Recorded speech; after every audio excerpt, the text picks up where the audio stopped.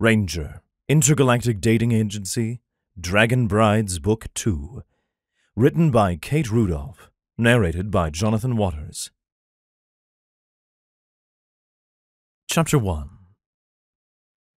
Rough hands dug into Ranger's arms, the force barely blunted by the thick fabric of his clothing. He struggled, but it was of little use. The two humans holding him had strong grips, and there were two other humans ready, eager, even, to do him harm if he broke free. He'd been struggling ever since they caught him. Stupid. So stupid.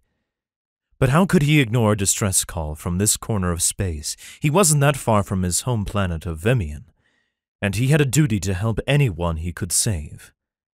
Stupid. "This one's in good shape. He'll catch a fair price." The human trailing them to cut off that escape route made the comment.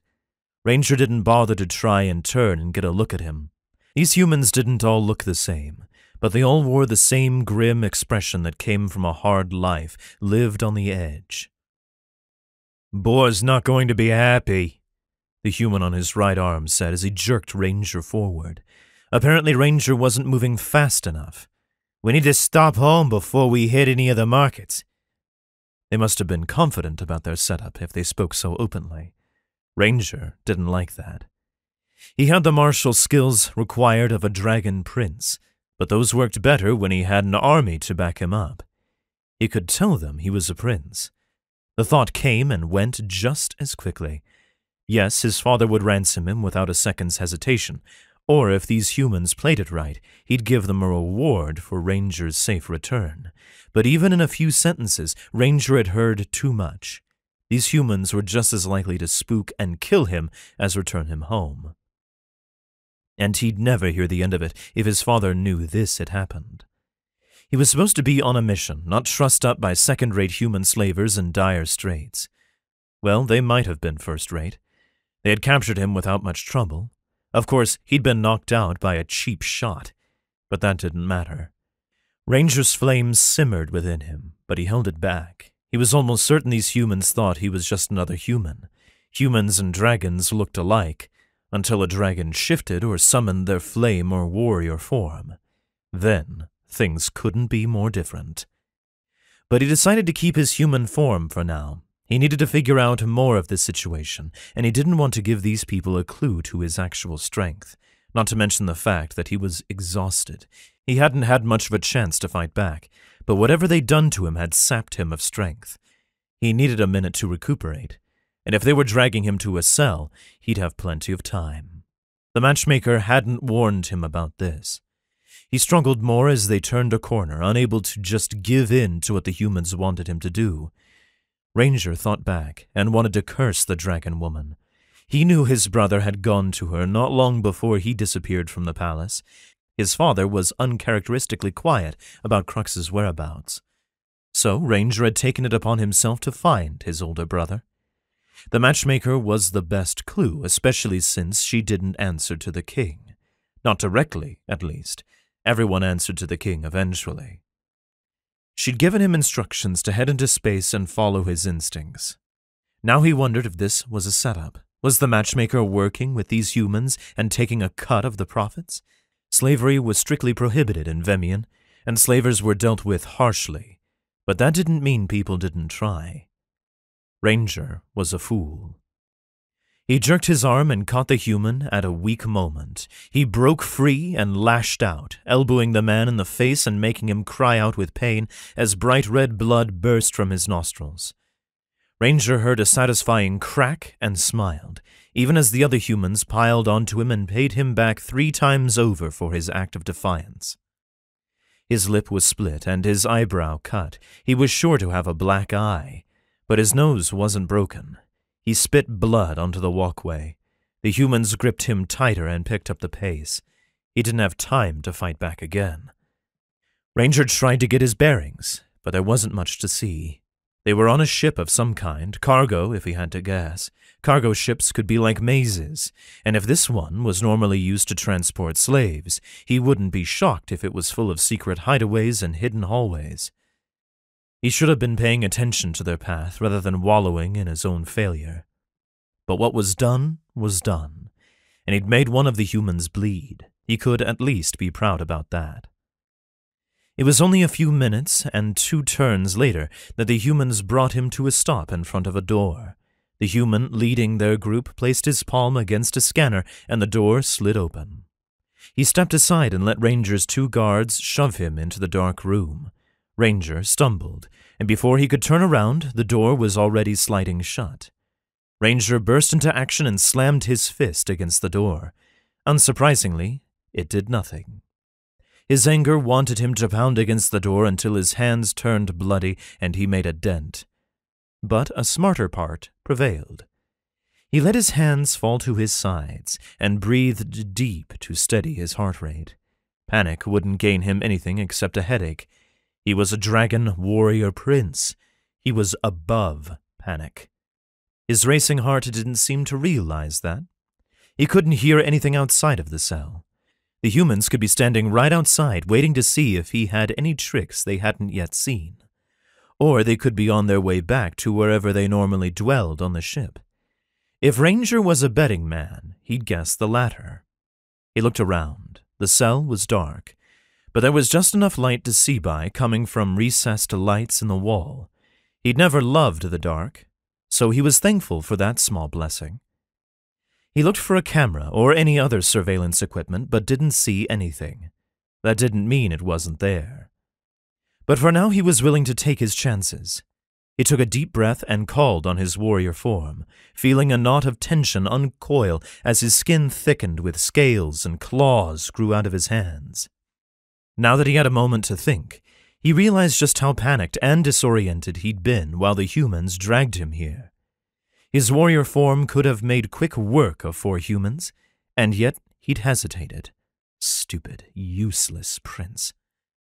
But he was here now and could only move forward. He tested the door with his claws, but they barely scratched the metal. He was stronger in this form, too, but he couldn't put a dent in the door. Fire was his only hope. It was dangerous on a ship. He didn't know the oxygen content of the air around him. If it was too much, he could end up making a fireball that destroyed the ship and left them dead in space. Better dead than enslaved. Ranger summoned his fire, but rather than breathing it, he let it flow into his hands until they glowed red hot. Then he set them on the door. He heard a strange hissing, and for a moment thought the door was buckling under the heat. Then he yawned. His eyes felt heavy. He could barely lift his arms. He caught sight of some sort of gas coming from a tube on the floor right before the strength went out of him, and he fell to the floor, unconscious. Chapter 2. Sidney banged her wrench against a pipe and cursed as water shot out. "Wrong one! Wrong one!" She glared at the makeshift water treatment machine. It was older than her and made up of more rust than actual parts. The water in the settlement had a distinctly metallic taste, and the chemical tests that Sidney ran every week were coming back more and more toxic as time passed. They needed a new machine, or she needed to figure out magic so she could fix this one with nothing but spit and hope. If the toxicity levels weren't bad enough, the machine was working at half capacity and dropping. They wouldn't have any treated water if it kept up. "Making headway?" Cyclone peeked her head into the shed while Sidney was working. Sidney jerked in surprise and almost slammed her head against one of those rusty pipes, pulling back just in time. She wasn't concerned so much about a concussion as what she could do to the pipe. Rust had a habit of breaking easy. "Depends on how much toxic metal you want in your water, or how much water you want." She had to scoot on her ass to get untangled from all the pipes, and only when she stood up did she notice just how stiff her muscles had gotten. Lovely. She followed Cyclone out of the shed and rolled her neck, trying to work out the kinks. "We need to replace the filtration system at the least. It would be best to replace the whole machine." Cyclone gave an uncaring shrug. "Water tastes good enough to me. You can't detect dangerous toxins by taste. Mostly." Sidney tightened her grip on her trusty wrench and resisted the urge to chuck it at the water treatment machine. Cyclone just rolled her eyes. She was one of the settlement elders, a woman that Sidney had looked up to for all her life. She had long gray hair she kept in tight braids and wrinkled pale skin that was starting to look as gray as her hair. Sidney wasn't sure how old Cyclone was. She'd been an adult all of Sidney's life, but it was scary to consider that the woman was getting old. "Don't know why we need some fancy machine," Cyclone muttered again. It was an old argument, one Sidney didn't feel like having right now. She'd started working on the mechanical equipment with her old mentor a dozen or more years before. Now she was 26 or so, and the only person who cared about maintaining the equipment that kept their settlement running. They'd carved out a bit of land for themselves on a barely habitable planet. It was the only home Sidney had ever known, even if she hadn't been born there. She knew she had to be grateful. It could be frustrating to scream about how the settlement was on the verge of disaster and no one seemed to care. After all, everything had been fine for years. They didn't mention that in those years a mine had been dug upstream from their town, and all the runoff and refuse polluted their water. Sidney was the one who had to care about that, and she wasn't going to argue now. Cyclone couldn't help her. "Boar's Landing," Cyclone said as they walked from the water treatment station down to Shadows to grab a bite to eat for the midday meal. Half the town was lined up out the door of the restaurant, waiting for whatever Shadow had put together. She had a way with cooking that everyone else in town envied. "I thought the crew was gone for the month." Sidney tried not to let excitement overtake her. Boar had listened to her last time she talked about repairs. The money wasn't there, not yet, but he understood the concern. He told her he'd bring it up to the council. Maybe he'd listen about the water treatment machine. She and Cyclone shuffled through the lunch line. Shadow moved fast. It only took about 10 minutes to get their food. They took it to one of the nearby trees and sat in the shade. "Don't know why he's back soon," Cyclone said as she munched on her stew, scooping up the thick liquid with bread. Sidney ate fast. She'd been pulled away from too many meals by breaking equipment, and she wasn't letting a bite of Shadow's stew go to waste, and eating gave her a few minutes to think. "Do you think something's wrong?" she asked between bites. Cyclone shrugged.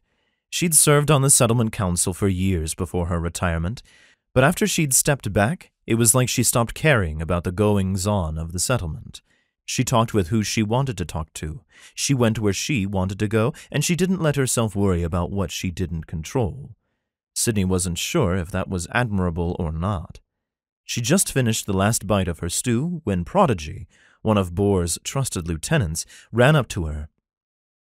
He had a bandage on his nose and nasty-looking black eyes. "Are you okay?" she asked, before he could greet her. "What happened?"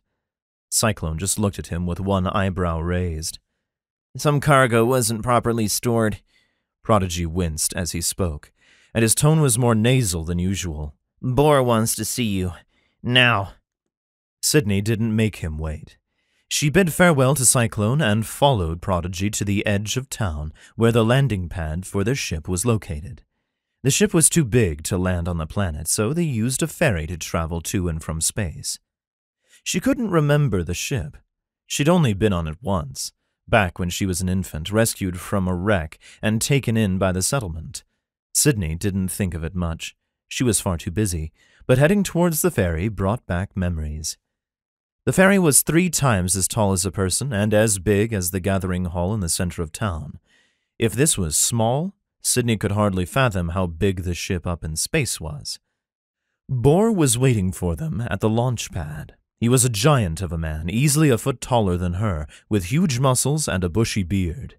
He was in his 40s, or maybe his 50s by now. And until he'd taken over the space missions a decade before, he'd been one of the adults charged with her care. Sidney didn't have adoptive parents. That wasn't how the settlement worked. Children were raised collectively. She only knew the other way because she'd been able to read old Earth books that were kept in the settlement library. Their ways sounded strange. "Go get your nose tended to," Boar told Prodigy as they approached. The other man turned around and headed back towards the settlement without another word. Strange. Sidney would have thought they could treat something as simple as a broken nose on board, but Bohr didn't give her time to question. He slung a friendly arm over her shoulder and gave her a hug. "It's good to see you, girl. It's been far too long." Sidney hugged him back. You're the one who keeps flying away. Bohr laughed. "You know it's necessary." That's what everyone said. It was easier to fly through space to the other side of this planet to buy supplies than to trek over land, and the other planets in the system were densely populated. The settlement wasn't self-sufficient. They had to hire out the ship for any number of reasons to keep the settlement going. Speaking of, We're having trouble with the water treatment machine. Bohr wasn't in charge of the settlement or anything, but he did have the ear of the council. He was likely to take a seat the next time one came open. If anyone could help her, he could. "Are we now?" He let her go, and they walked towards the control building on the edge of the launch pad. No one was there. The place wasn't occupied except for when the ferry was coming or going. Sidney explained about the contamination and flow issues, and Bohr seemed to listen. But when she was done, he just sighed. "Sounds like an expensive problem to fix," he said. We do need parts. Or a new water treatment system. Sidney couldn't say how expensive anything was. They didn't use money in the settlement. They had some, she knew, from their missions, but it was allocated to the settlement's needs. All the citizens were easily provided for. But judging by the look on Bohr's craggy face, it was more expensive than they could afford. "I can't have us going hungry to replace a machine I know you can fix." For a second the words warmed Sidney. But just a second. I don't know if I can fix it. And if it breaks, we'll be drinking poison. She wished she had her trusty wrench right now, if only for how comfortable it felt in her hand. Bohr met her eyes with a determined gaze. "You're a genius, kid. You can do it. When you get back." Back? From where? The water system could go at any minute, and things were always breaking around the settlement. Sure, Sidney wasn't the only one who knew how to fix up a machine, but some days it felt like she was the only one who really cared. "Claw got herself hurt on the last mission. We need a mech to finish the job, and you're the girl I need. Pack a bag. We leave at nightfall." He clamped a hand on her shoulder. "You've got this. And, if all goes well, we'll have more than enough resources for a new water treatment machine." 100 objections threatened to pour out of Sidney's mouth. She didn't know how to take care of a ship. She'd never been out of the settlement. She had 100 things to take care of at home. But Bohr was already walking away, and the words were caught in her throat. And, under it all, was excitement. She'd never left the settlement. But now she was going to space. She'd get to see things she'd never dreamed of. Sidney took off running back towards her house. She had a bag to pack and a galaxy to explore. Chapter 3. When Ranger woke up, his head weighed at least 100 pounds more than it usually did. His brothers often called him arrogant, but he didn't think that had anything to do with his current situation. He wished it was arrogance swelling his skull. Unfortunately, his memories were clear. He didn't even have a second to wonder where he was. On a slaver ship, in a cell, barely conscious after a bout with knockout gas. He forced himself to his feet. There was no one in the room with him, and there was still that dim illumination from the recessed lighting. He could see the gas was gone. He was awake. These were good things, but not good enough. He was never going to hear the end of this if he had to be rescued. He hated to think how much Crux would rub his face in this, forever. And he didn't trust that rescue would come soon enough. His brothers were fierce warriors, but they had no idea he was here.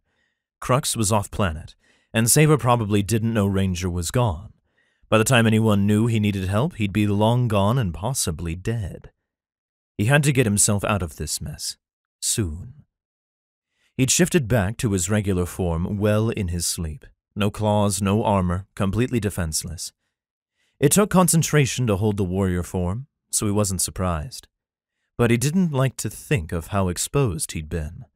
Had something been done to him while he slept? He shuddered at the thought. But he focused on his body and felt nothing strange. His limbs all felt normal. There were no sharp pains or any issues outside of bodily fatigue, which he attributed to the gas. Though he wasn't sure that anything would feel out of place if the people who had captured him had done something to him. Ranger put it out of his mind. If something had been done to him, there was nothing he could do now. He wasn't hurt, he didn't have a collar around his neck, and both of those things could change at any moment. He had to try and get out now. Pain hammered at his head, but he did his best to ignore it. It would hurt a lot more if he became someone's slave. He didn't want to be a slave. He would never let himself be owned. It hurt to summon his warrior form, but he pushed through the pain and embraced it as his claws grew and his armor thickened his skin to protect him. It was worth the struggle. He took his anger out on the door again, but just like the first time, it didn't budge. He let out a yell of frustration and wished he was strong enough to bend metal. But he hadn't had the chance to test fire against the door before being knocked out, and his fire burned hotter than normal.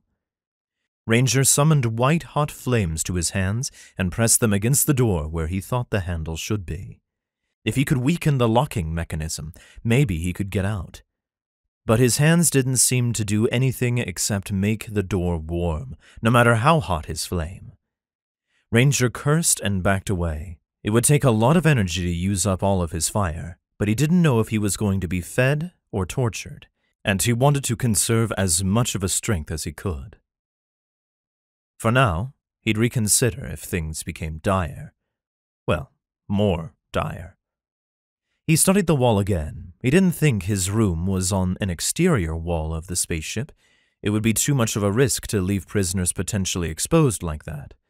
Most transport ships kept sleeping quarters as far into the interior of the ship as possible to guard against potential loss of life from hull breaches. Without any other information, Ranger had to assume that he was somewhere on the inside of the ship. He would die if he had to, but escape was his first choice. Escape or death, either was better than slavery. Rather than try the door again, Ranger summoned his fire once more and worked on the seam in the wall, hoping it was a weak point. The wall started to glow red as his hands worked their magic, and Ranger let out a bark of relieved laughter. Yes! This was going to work. He was going to get out, and he was going to get home. He just had to kill a bunch of slavers to steal their ship first. Chapter 4. It took Sidney a little while to get accustomed to the ship. She was full of apprehension as she boarded and was led to the crew accommodations. She didn't have her own room, and she wasn't sure who she was sharing with.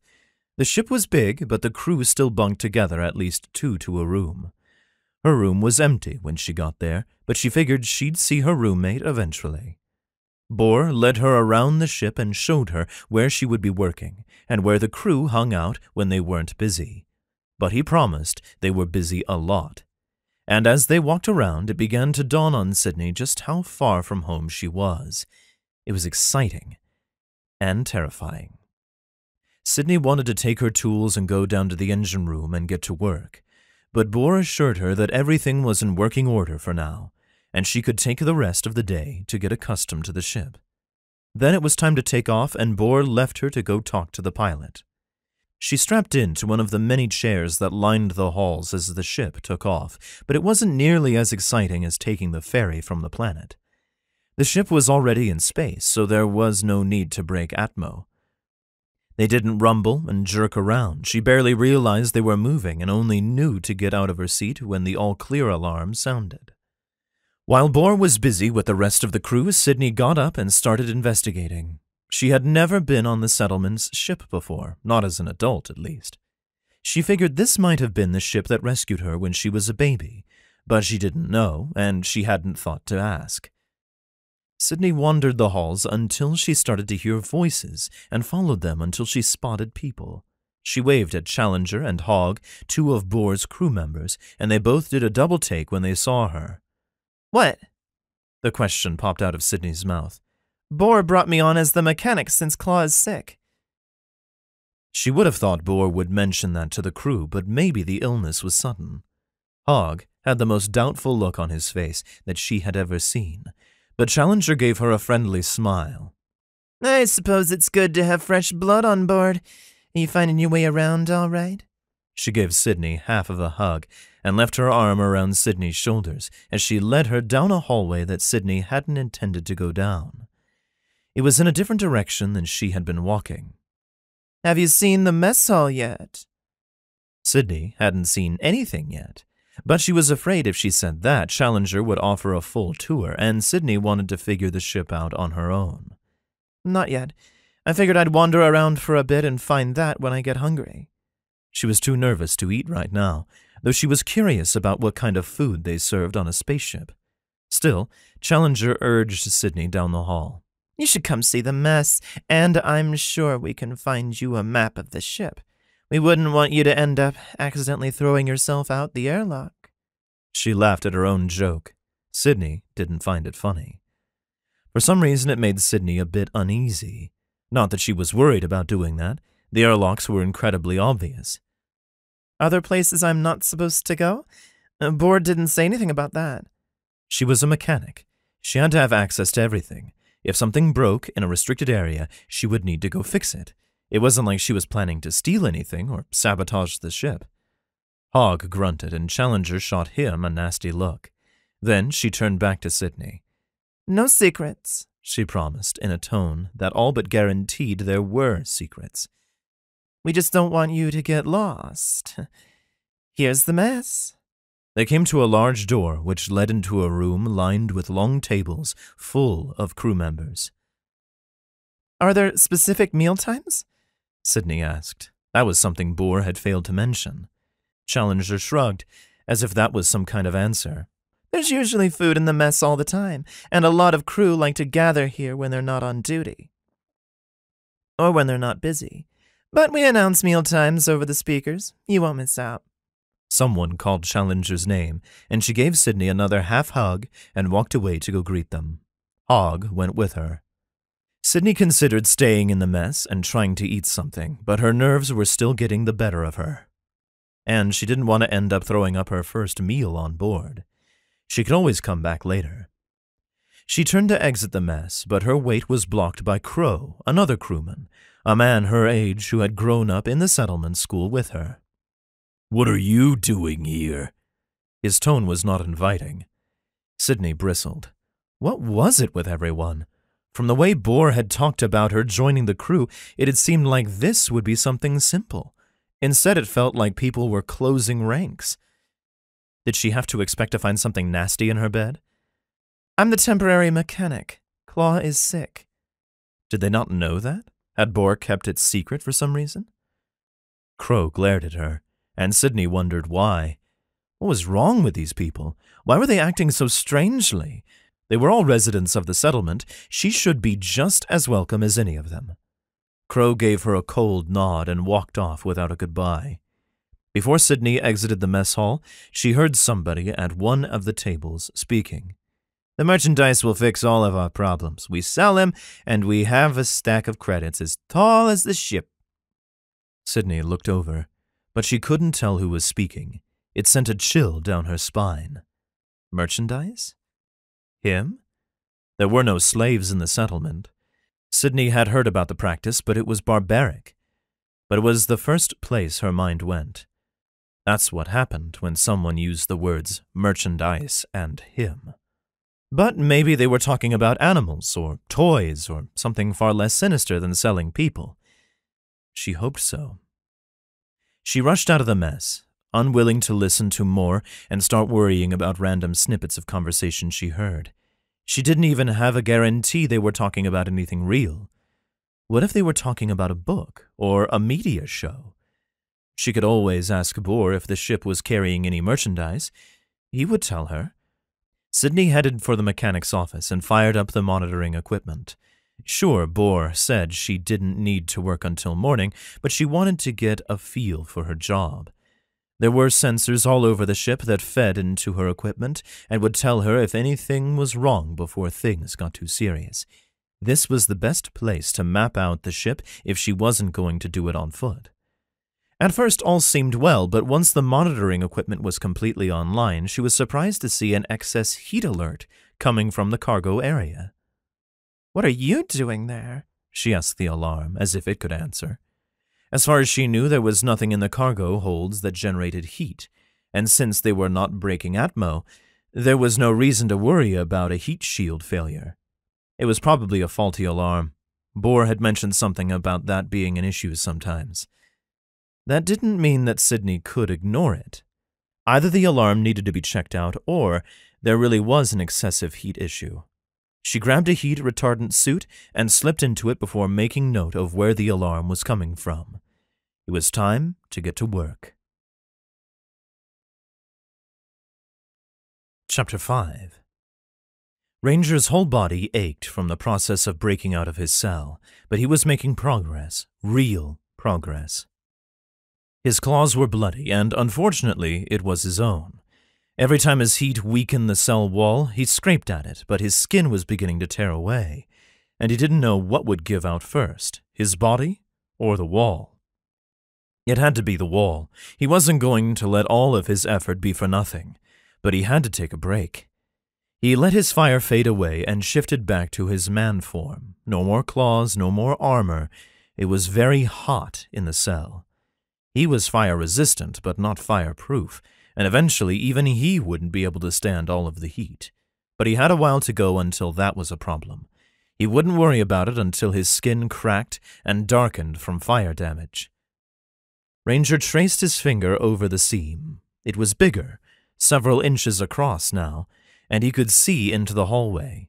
No one was out there, and apparently no one could tell what he was doing. He had been at it for more than an hour now, he thought. There was no way to tell time, but he was familiar with the aches in his body from training and campaigns he'd been sent on as a warrior. He knew what it was to hurt. Eventually he would trip up some sensor, or someone would come down into the room and figure out what he was doing. He planned to be out of the cell before that happened. And if he was really lucky, he'd be able to take out his rage on whoever came to investigate. The fire that lived within him sparked to life at that. He wanted to burn this place to cinders. He hoped the ship was big enough to hide in, and he would find an escape pod or something to get out. It wasn't a great plan, but at least it was something. In a situation like this, he couldn't get hung up on a multi-step strategy. He just had to focus on the task ahead of him and get it done. And that meant break time was over. Ranger shifted back to his warrior form and called his flame once more. He lost himself in the work, and the small crack in the seam became a larger crack, until finally it was wide enough that his shoulder could fit. He had to ram it a few times to make sure his entire body could maneuver through, and with a bit of a scrape against his armored flesh, he was out. He wanted to fall to his knees and thank whatever God was looking out for him, but before he had even a moment to celebrate, footsteps slammed down the hall and a figure in a bulky silver suit turned his way. "Stop, right there! Who are you?" The voice from inside the suit sounded feminine, but it was coming through a voice box and slightly mechanized. Ranger didn't know if this was one of the people who had thrown him in the cell or one of the other crew members of the ship. He would have turned and ran, but the hallway terminated right behind him, and the only way out was past the person in the suit. He didn't waste time answering. He charged at her, claws out and ready to fight. But his work against the cell had tired him out, and he was slower than he should have been. He reached out to hit the woman, but she was surprisingly fast and dodged his punch. Then she managed to sweep his legs out from under him. Ranger was impressed despite himself. But he jumped back to his feet before she could press her advantage. They traded blows, and it became clear very quickly that the first sweep had been a lucky one. This woman wasn't a fighter. She managed to defend herself as well as any civilian might, but Ranger was going to win. He didn't know if she knew it yet, but he was certain of it, and he was done playing games. He summoned his flame and shot it at her, but she dropped to the ground in an incredibly impressive dodge. Something sputtered through the mechanized voice box, but she must have hit it and caused it to malfunction, because he couldn't understand a word that she said. His fire roiled within him, ready to burst out once more, and it felt stronger than usual, as if there was some kind of force tampering with it. Ranger didn't know if it was the drugs that had been forced on him, or if it was his anger at the situation, and at the moment he didn't care. He dug deep. He didn't care if a fireball caused the ship to explode with him on it, as long as it took out everyone who had tried to enslave him. And this time, he wasn't going to miss. He aimed for the woman and let his fire rip. Chapter 6. Sidney was sure that this strange alien was going to kill her. She wasn't a fighter, even if she had learned a few moves from some of the kids she'd grown up with in the settlement, and she was angry. This was her first time off of the settlement, her first time in space as an adult, and she was supposed to be going on an adventure. She wasn't supposed to be killed by some strange alien who had stowed away. Had he stowed away? The distraction almost killed her, and when the alien sent a wave of fire her way, all of her anger bubbled up, and it felt like she shot it out of herself and at the fire. Somehow the fire retreated and hit the alien, making him slam back into the wall. Her eyes went wide in shock. Sidney didn't know what was going on. What had he done? Had she done that? How? She was worried that she'd killed him, but he was groaning against the wall, and she had to press her advantage. She ripped off the helmet of her suit. The voice box was shot, and it was difficult to breathe.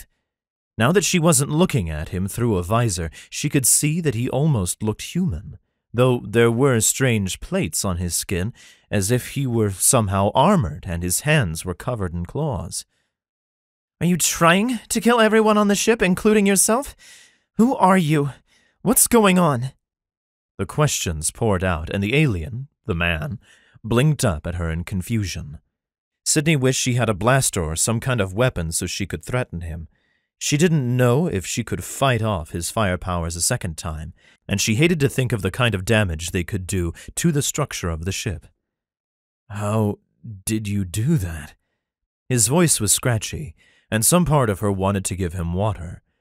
But she wasn't going to tend to the aches of the man who had almost killed her, not at least until she had half an idea of what was going on. You have 20 seconds to answer my questions and tell me who you are before I ring the alarm. She should have rung the alarm as soon as she saw him. If Bohr found out that she hadn't, he was going to rip her a new one. Sidney wasn't one to break the rules, not really. But the conversation she had heard in the mess and the strange way people had been acting was still at the forefront of her mind. Was this man the merchandise? My name is Ranger, he said, clearing his throat. And your crew captured me. Ranger was shaking with shock. This woman had directed his fire. It should have been impossible. Only a very strong dragon or his fated mate was capable of doing that, and this woman was not a dragon. She was human. A beautiful human. Her hair was held back, but a few dark strands fell in her face, and her eyes were wide and fierce. She might not have been a fighter, but she had the heart of one, and his cock was definitely paying attention, even if this was exactly the wrong moment to find her. His declaration seemed to freeze her in place, and Ranger used that to his advantage, slowly getting to his feet.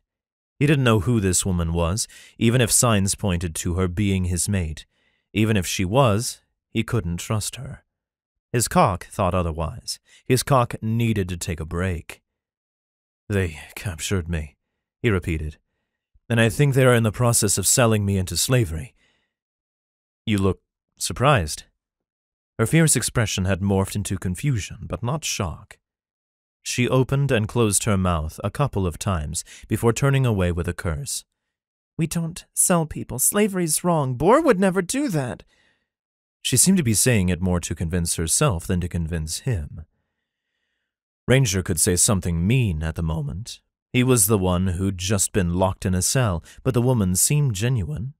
She truly believed what she was saying. Or possibly that was just his body trying to believe that she could be his. "What's your name?" He wanted to know it almost more than he needed his freedom. "Sidney," she said quietly. "My name is Sidney Storm." "Sidney," he repeated it. He liked the shape of the sound on his tongue. "Will you help me get out of here, Sidney?" She had just been fighting him. He had thought he might have to kill her, but with the strong possibility that she was his mate, now he could not lay a hand on her. And he would stop anyone who tried. "This is a big misunderstanding." She was shaking her head and took a step back to put some space between them. "I'll talk to Boar. He'll clear this all up. Maybe they thought you were a threat." She looked at him hopefully. He almost wished he could give her that comfort, but there was no misunderstanding. They attacked my ship after sending out a distress call. "You were in distress?" Her eyes widened, but Ranger had to shake his head. "I answered their distress call." Sidney's shoulders slumped. "Okay, that sounds bad." She took a deep breath, but whatever she was about to say was cut off by footsteps down the hall. She looked at him, eyes wide. "Hide," she commanded. There wasn't any place to hide in this hallway other than his cell, and with the wall destroyed, it would be very obvious that something had gone wrong. Sidney turned to face the mouth of the hallway, her body doing its best to block his from sight. But the steps faded away, going in the other direction. They weren't about to be discovered, not yet, but soon. "I'm not going to let anybody sell you into slavery," Sidney promised. "Let's find you a place to hide, and then I'll find a way to get you off this ship, okay?" She looked like she meant it. "Okay," Ranger agreed. He didn't tell her that when he left the ship, she was coming with him. Chapter 7. Sidney felt weird as she left Ranger to find a hiding spot of his own and went to find Boar. She was more aware of her body than she'd ever been, and a crazy part of her wanted to turn around and see if Ranger tasted as good as he looked. Yeah, crazy. It wasn't like she'd never experienced attraction before. She had. The settlement wasn't that small, but it had never come up on her this fast. The second the fighting stopped, she'd become aware of just how much her body wanted him, and it grew every second. They were apart now. Why wasn't it abating? Sidney took a deep breath and forced those thoughts to the back of her mind. Ranger was new. The situation was strange. This was just a reaction to the sudden upheaval of her life. She hadn't even been on the ship a day. This couldn't be real. Maybe she could have convinced herself of that if she wasn't wearing the heat-retardant suit. Ranger had managed to claw it up a bit, another sign of how close she'd come to annihilation. He could have killed her. There was another reason for her to slow down on the attraction front, but her body didn't seem to care. She heard voices and tried to school her expression into something neutral. Then she realized it would all be useless if someone saw her in the fire suit. She ducked down a hallway and got out of the suit before looking for a place to hide it. Luckily, there was a closet that seemed to be filled with empty containers and an old mop. No one would be looking there for a while. Sidney ran her fingers through her hair, trying to make it look a little less mussed. Helmet head wasn't a good look. Her clothes were rumpled from being under the suit, but she doubted anyone would notice. She needed to find Boar. Did he know about Ranger? Was he responsible for Ranger's capture, or was this, hopefully, some big misunderstanding? She didn't have a good feeling about that. They'd been sailing through space at top speed for a few hours by now, so Sidney doubted that Boar would be with the pilot. From what she'd heard from people who had flown with him before, he took a hands-off approach to navigation. That meant Sidney was left wandering the halls and looking for their leader. She passed by Challenger and gave what she hoped was a friendly wave. Hogg was nowhere in sight. But she walked on quickly, in case Challenger got any ideas about having a conversation. Sidney was too close to the edge of cracking up. She needed to find Boar, and she needed answers. Sending out a false distress call to capture someone was a classic slaver move. There was no mistaking it for anything but what it was. Was Sidney on a slaver ship right now? She needed an explanation, or a time machine. If she could go back in time a couple of hours to before she walked down that hall to see Ranger escaping, she would have never known. Then it wouldn't feel like her insides were all tied in knots. But that was a coward's wish. She knew now. Or at least she had reason to believe that something was wrong. Forgetting it, ignoring it, made her complicit. She remembered where Boar's quarters were on the map that she'd seen, and his door was open when she passed by. He was alone. Perfect. She knocked on the doorframe and Boar gave her a friendly smile. He didn't look like the kind of person who captured others and sold them for profit, but she had no idea what that kind of person actually looked like outside of the caricatures that showed up on media shows. "Come in, come in!" He waved her inside and was the same warm man who'd had a hand in raising her. "How are you settling in?" Sidney almost closed the door. The questions she had to ask were best kept private. But if Ranger was telling the truth, she didn't want to be trapped in a room with a slaver. They were in the depths of space. She couldn't exactly escape, but if she could get out of the room, she could hide. She didn't trust Boar. It knocked her for a loop. She'd always trusted Boar. He'd been one of her favorite teachers growing up. He'd taught her how to dice vegetables when she was barely big enough to wield a kitchen knife. But Ranger's fierce voice was ringing in her ears. "Something wrong?" Boar asked. Sidney realized she was frozen in the doorway with a blank expression. She forced herself to smile, but stayed where she was. She didn't want that door closing. Sorry, been a long day. Boar made a laugh of agreement. "And it's longer still. We're in range of a local planet, and we'll be stopping there before long. We should be docked for a full day, and you'll have time to take a look around. Your first new planet, isn't it?" He knew it was, and Sidney wished she could be excited. This was supposed to be exciting, but all she could think about was Ranger. Something, probably good sense, stopped her from making the direct accusation. If Boar was a slaver, he wouldn't tell her outright, not until he was sure she was loyal to him. But maybe he'd tell her something else. I have a weird question. She was stumbling her way to something that might give her answers and remembered the snippet of conversation she'd heard in the mess. He leaned back in his chair, still smiling. "Shoot." Right. How best to say this?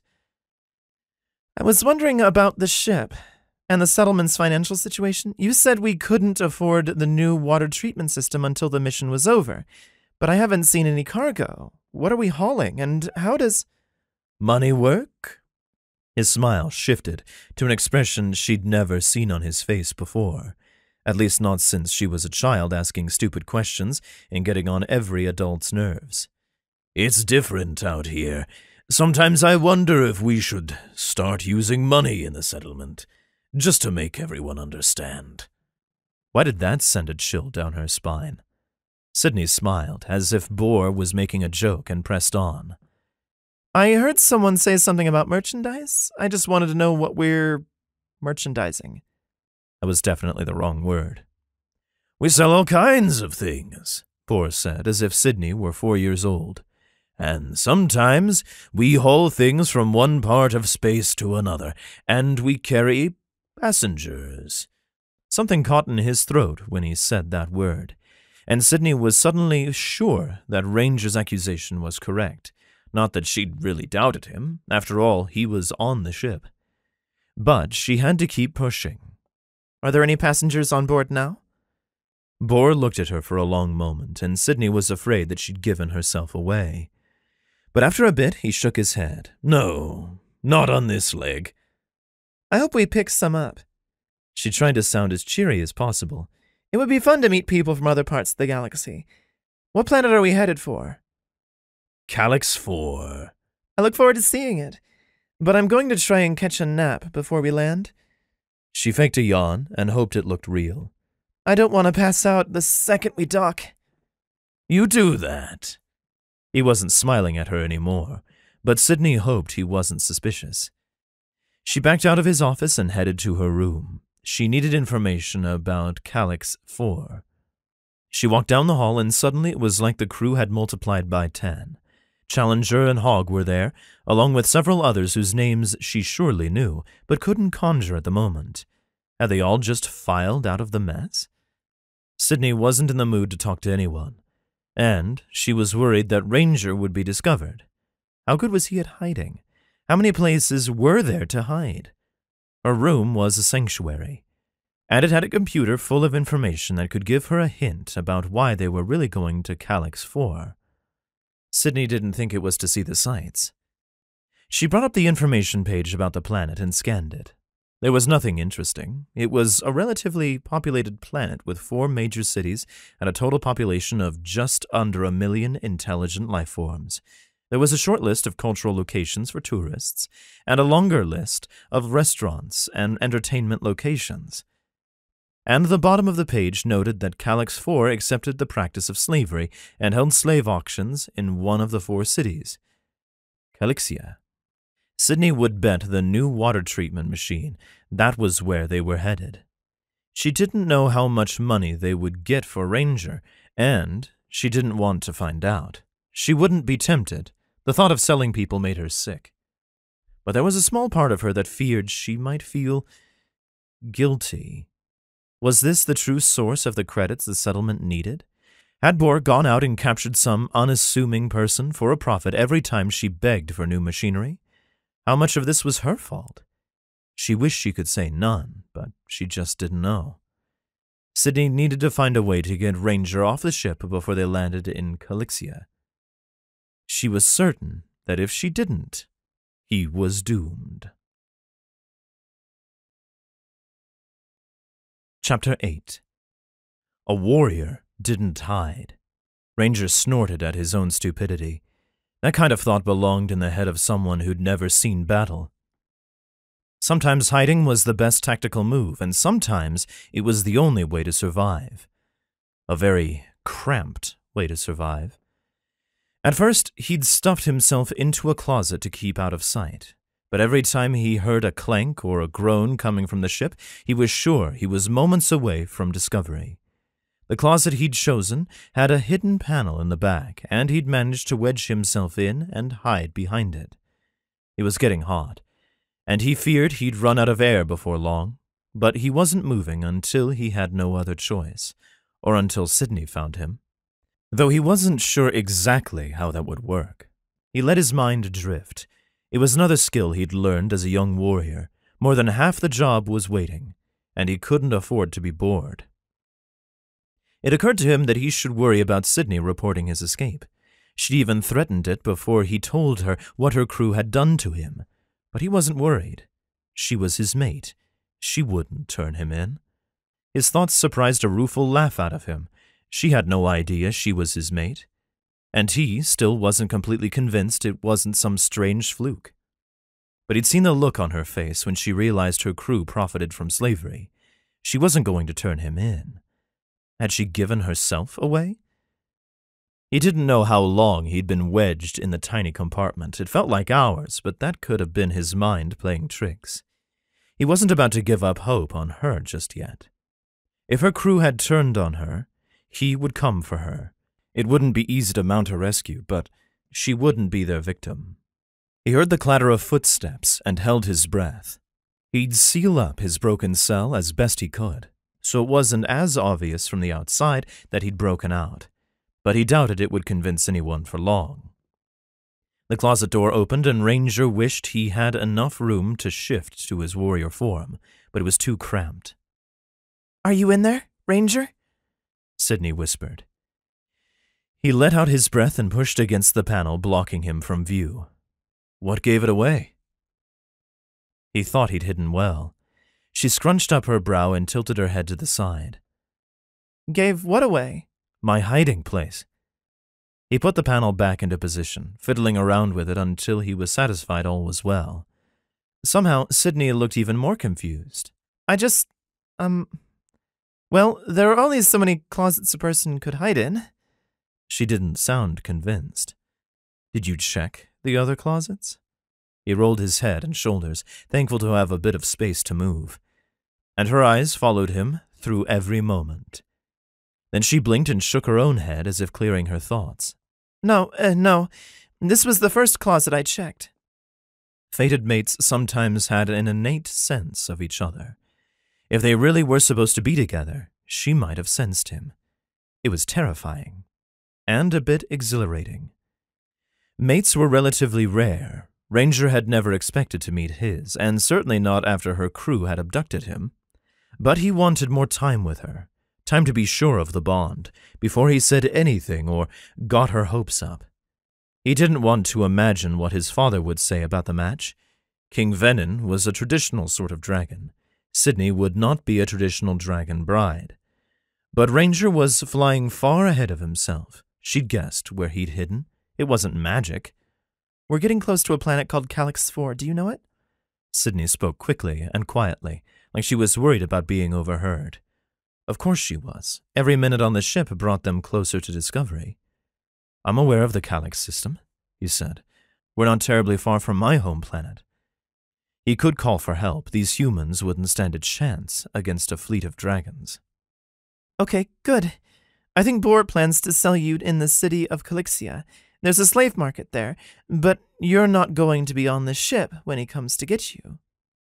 Now she was grinning. I'm not? She beckoned him down the hall and stopped. Escape pod. It's meant to be used if something goes wrong on the ship.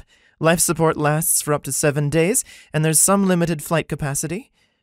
We're close enough to Calyx 4 for you to land your escape pod safely. She pressed a button, and a door slid open to reveal the pod. Plenty of room for two. What about you? Ranger wanted to tear through the ship in a rampage in revenge for what had been done to him and to keep Sidney from harm. But he wasn't sure she'd appreciate knowing that. She just shrugged and then forced a smile. Don't worry about me. I can take care of myself. It was probably even true. Ranger could step into the escape pod and be on Calyx 4 in no time. He could leave Sidney behind and forget all about crazy thoughts of a human-fated mate and his father's disapproval. But he wasn't going to do that. Not when his destiny was standing right in front of him. And it was payback, of a sort. Her crew had kidnapped him. Now he was stealing her. Ranger put a hand on Sidney's arm and pulled hard, tugging her into the escape pod. She let out a cry of surprise, but there was no one around. She struggled. It shocked him for a second, but only a second. Of course she would struggle. After all, he was kidnapping her. She'd thank him later. He refused to do anything that might actually hurt her. He just needed her restrained until the escape pod was free of the ship. He got an arm around her and pushed her up against the far wall, holding her in place, their bodies pressed flush against each other. It felt good. So good. And now was not the time to dwell on it, not even when she breathed deep, not when her tongue darted out to lick her dry lips. He wasn't about to kiss her. He wasn't crazy. Let me go, she pleaded. No. He reached behind him and pressed the escape button. The door slid closed, and then they were off, rocketing away from the ship toward Calyx 4 and safety. Chapter 9. Sidney had been angry before, but never like this. Rage fired within her, and she wanted to lash out at Ranger and make him pay. She'd do it, too, as soon as he stopped holding her against the wall. Why was it so hot in the escape pod? She really didn't want to like how it felt to have his body pressed against hers, especially since the fire-breathing brute was kidnapping her. It didn't matter that her ship had done it first. Sidney had nothing to do with it. And she wasn't going to let this monster push her around or press her in place. She gathered up her strength and shoved Ranger away. He only backed up a step, but it was enough to break his grip on her and let her shimmy away. But the escape pod wasn't big enough for both of them and her anger. "What in the name of the most fiery stars are you doing?" she demanded, voice dripping with vitriol. She wanted to hit him, but she unfortunately knew just how good of a fighter he was. Ranger didn't look a bit repentant. "You weren't safe with your crew, not after helping me." She hated to think he might have a point, and there was no way in hell she'd admit it. "I get to decide what's safe. You can't just steal people." "That didn't stop your captain and his cronies." Now Ranger's voice shifted to something harsher. "You're lucky I'm trying to save you." "Save me? Right. Because I need saving from the only people I've ever known? They saved me. I could have explained this." Maybe.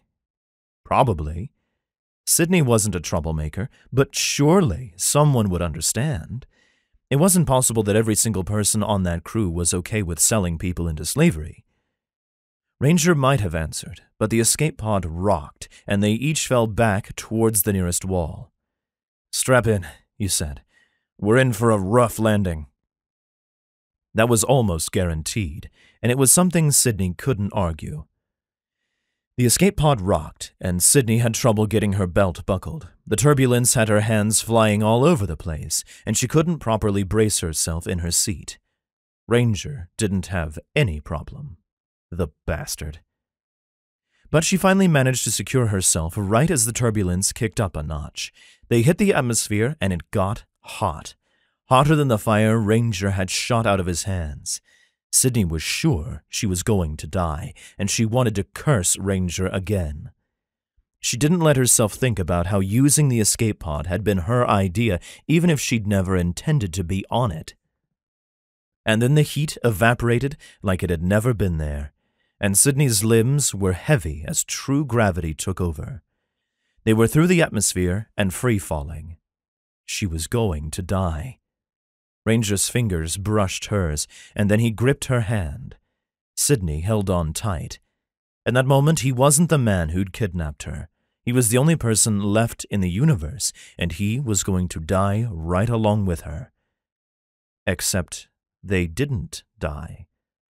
Something, maybe a parachute, maybe some mechanism in the escape pod, Sidney didn't really care right then, slowed their descent. Her ears popped as they fell, and it didn't take long before they landed with an almost gentle thud. The pod didn't have any windows, so Sidney didn't know what kind of environment to expect. Truthfully, she wouldn't know how to interpret much of the environment even if they did have windows. She'd spent her entire life in the settlement. She'd never seen a city or a desert. Her world was very small. Until now. Ranger let go of her hand and unbuckled himself, and then, for some reason, he reached over as if he was going to help Sidney get out of her own seat. And that's when Sidney remembered that she was mad at him. "Keep your hands off," she snapped, and was thankful when she managed to undo her restraints competently. It would have been mortifying to tell him off only to immediately need help. Ranger pressed a button beside the door and a computer voice spoke. "Analyzing exterior environment. Please wait." An engine hummed deep in the escape pod, and the speaker beeped every few seconds as if it was reminding them the program was working. "Environment satisfactory to life. Air acceptable. Temperature upper range. Precipitation none. Proceed with caution. A beacon has automatically been activated for your safety. Help may arrive shortly." The voice cut off. Ranger swore so creatively that Sidney didn't recognize most of the words. "Why didn't you tell me to disable the beacon?" he demanded when he ran out of curses. "How was I supposed to know about the beacon? It was my first day on the crew." And what a long day it had been. Sidney couldn't remember the last time she'd slept, and exhaustion was starting to weigh her down. She could stay with the escape pod. She realized it, but she wasn't sure if it was what she wanted. She could concoct a story, say that Ranger broke out of his cell and then kidnapped her when she tried to call for help. Boar might even believe her. But they'd want to know where Ranger was, and they'd probably try to kidnap someone else. Ranger studied her, and Sidney wondered if he knew what she was thinking. If he did, he didn't say. "We're getting out of here. We need to get as far from here as possible before your friends come looking for us." "Us?" Sidney didn't scoff, but it was a close thing. They'd be looking for Ranger. She didn't even know if anyone realized she was gone. But they couldn't stay in the escape pod all day, and once they were somewhere safe, Sidney would be happy to see the back of Ranger for good. He opened the door, and they both squinted at the bright sunlight streaming through. The air smelled fresh and clean, and Sidney breathed deep. They hadn't had air that smelled this good in the settlement in years. "Come on." Ranger tugged her out the door. He surveyed their surroundings, and Sidney wondered if he saw something differently than she did. She saw a bunch of trees in the distance and some hills in another direction. They were in a field of tall green grass, and the sky was grayish-blue overhead. She didn't see a city, but she heard engines in the air and looked up to see 3 different aerial vehicles heading in one direction. Ranger saw them too and nodded in that direction. He grabbed onto Sidney and tugged her a few feet before she thought to resist. She yanked her arm back and winced as she upset something in her shoulder. "I'm not coming with you. You're free now. Have a nice life." Ranger made a sound in the back of his throat that Sidney refused to think was kind of hot. "We're not splitting up. Let's go." He stepped towards her, as if he was going to pull her his way again. Sidney stepped back. She was tempted to run, but there was something about Ranger that reminded her of a predator. And predators loved to chase. And she didn't want him to start using his fire powers again. "What are you?" She realized she only knew his name. He was an alien, he had to be, or maybe some sort of modified human. But he wasn't normal. He wasn't like her. "How did you do that fire thing?" That stopped him in his tracks. "I'm a dragon," he explained, as if that was the most obvious thing in the world. "You're not a dragon." Sidney wanted to laugh, but he didn't seem to be joking. She'd read enough stories and watched all the media shows in the settlement's library. She knew what dragons were, and none of them were hot guys. Kidnappers? None of them were absolutely non-hot kidnappers who didn't make her think sexy thoughts. Sidney's brain hurt with the twisted logic of her own denials. "I'm not?" Ranger held his hands out and looked down at his body. "I think I would know my own kind. How would a human know otherwise?" "How do you know I'm human?" Sidney wanted to call the question back as soon as she asked. He was going to think she was stupid. "You're more—" Whatever he was going to say was cut off by a burst of light and sound coming from behind them. "Take cover!" Ranger dove for her and rushed them both back to the escape pod. Sidney's back was against the metal of the pod before she could blink. "What's going on?" "Blaster fire from the east. We can't stay here." He dared a glance around the pod and was met with more shots. He closed his eyes, and Sidney watched in amazement as his skin thickened, seeming to grow some sort of scales, and his hands grew claws. This was what he'd looked like the first time she'd seen him. It was how she'd known he was an alien. Maybe he really was a dragon. Maybe there was a lot she didn't understand.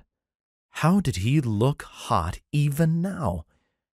"We're making for the trees. Less chance of capture if we can hide." He studied the path, and Sidney studied him, feeling like a helpless child. "What happens if they capture us?" She didn't want to know, but had to ask. "Nothing good." He gave her what she thought was supposed to be a comforting nod, and she was captivated by his eyes. His pupil was vertical, almost like a snake's. It should have looked terrifying. It didn't. "Then let's not find out." She sounded braver than she felt. "Don't stop until you reach the trees," he warned. "Not even if I fall." "Then don't fall." There were people with blasters out there, and they were up to no good. Sidney didn't want to lose the guy with fire powers. She didn't let herself think about how she'd been planning to walk away from him a few minutes ago. That wouldn't do her any good. At Ranger's word, they ran, and Sidney kept her eyes on the trees. Looking for the shooters wouldn't do her any good. She almost lost her resolve when the dirt beside her burst as it was hit by blaster fire. Then she sped up. The shooters could hit the dirt all they wanted, so long as they didn't hit her. She gasped in relief as she stepped into the shade of the trees, but it was still several more steps until she was behind cover and in the woods. She heard Ranger grunt and finally turned to look for him. He was right behind her, and grimacing. "Were you hit? Are you hurt?" Her heart was beating fast, and she wanted to get her hands on him to check for wounds. She stepped close, trying to get a look. The blaster shots stopped. "I'm fine," Ranger said. They stared at one another for several seconds. Sidney needed to take a step back. Instead, she couldn't stop looking at Ranger's face. His mouth was open, and his lips were red. He was breathing a bit heavily, but nowhere near as hard as she was. And he was alive. She was alive. They'd outrun blaster fire and survived. She reached out a hand and touched him. His armored skin was hard under the cloth. She needed to back away. Ranger sucked in a breath. She stepped close and kissed him. Ranger's arm went around her and pulled her flush against him. His mouth opened and his tongue swept against hers. Sidney moaned at the contact, her body on fire with desire and the elation of survival. His kiss was a storm of passion, and she never wanted it to let up. She was in trouble. Chapter 10. Ranger could kiss his mate for days and never grow tired of it. She sighed into his embrace as if she were made to be there, and Ranger felt like a king. He'd give up any crown so long as he could have her. His claws traced gently down her back, and he remembered he was in his warrior form. If he wanted this to go further, he should shift back, but he didn't trust their attackers to let up just because he and Sidney had cover. When blaster shots rocketed through the trees, he hated that he was right. He pulled away reluctantly and couldn't tear his gaze from the dazed look on Sidney's face. He'd kiss her again, he promised himself, and she'd look just like that. Then she seemed to come back to herself and shoved at him, taking a step back and wiping at her mouth. "You kidnapped me! What are you doing?" she demanded. Now was not the time to remind her that she'd kissed him. "Take cover," he warned. He was done playing with their attackers. It was time to make them regret their actions. He stepped out of the trees and let his fire burn bright in his gut before letting it out in a scream that scorched the grasses around them and flattened everything in sight except the escape pod. Ranger could have melted that, too, if he really worked at it. But this was a show of force, and the huge burst of fire was much more impressive than a bit of melted metal. The planet around them was startlingly silent, except for the crackle of fire. Then Ranger breathed deep and called the fire back to him. It left blackened land in its wake as he breathed it in and extinguished his destruction. He could let his fire rage, but he only wanted to stop the attackers, not burn the planet to cinders. He stood in the open, arms out and waiting for another shot of blaster fire. He wasn't behind cover. A single shot could take him out. But no shots came. Good. He didn't think he'd killed whoever was after them. His fire could only reach so far, but he'd shown them that he and Sidney weren't easy targets and they wouldn't be good prisoners. For now, that was the best he could do. He stepped back into the woods and found Sidney waiting for him, wide-eyed and shaking. "You're a freaking dragon!" Now she believed him. But was she scared? He wanted to kiss her again, wanted to assure her that nothing in the universe could induce him to hurt her. She was his mate, most likely. He could test the theory right here, shoot flame and ask her to direct it. If she could, there was no question about what she was to him. But when she'd done it on the ship, it had been a survival instinct, and he wasn't sure she'd be able to do it consciously.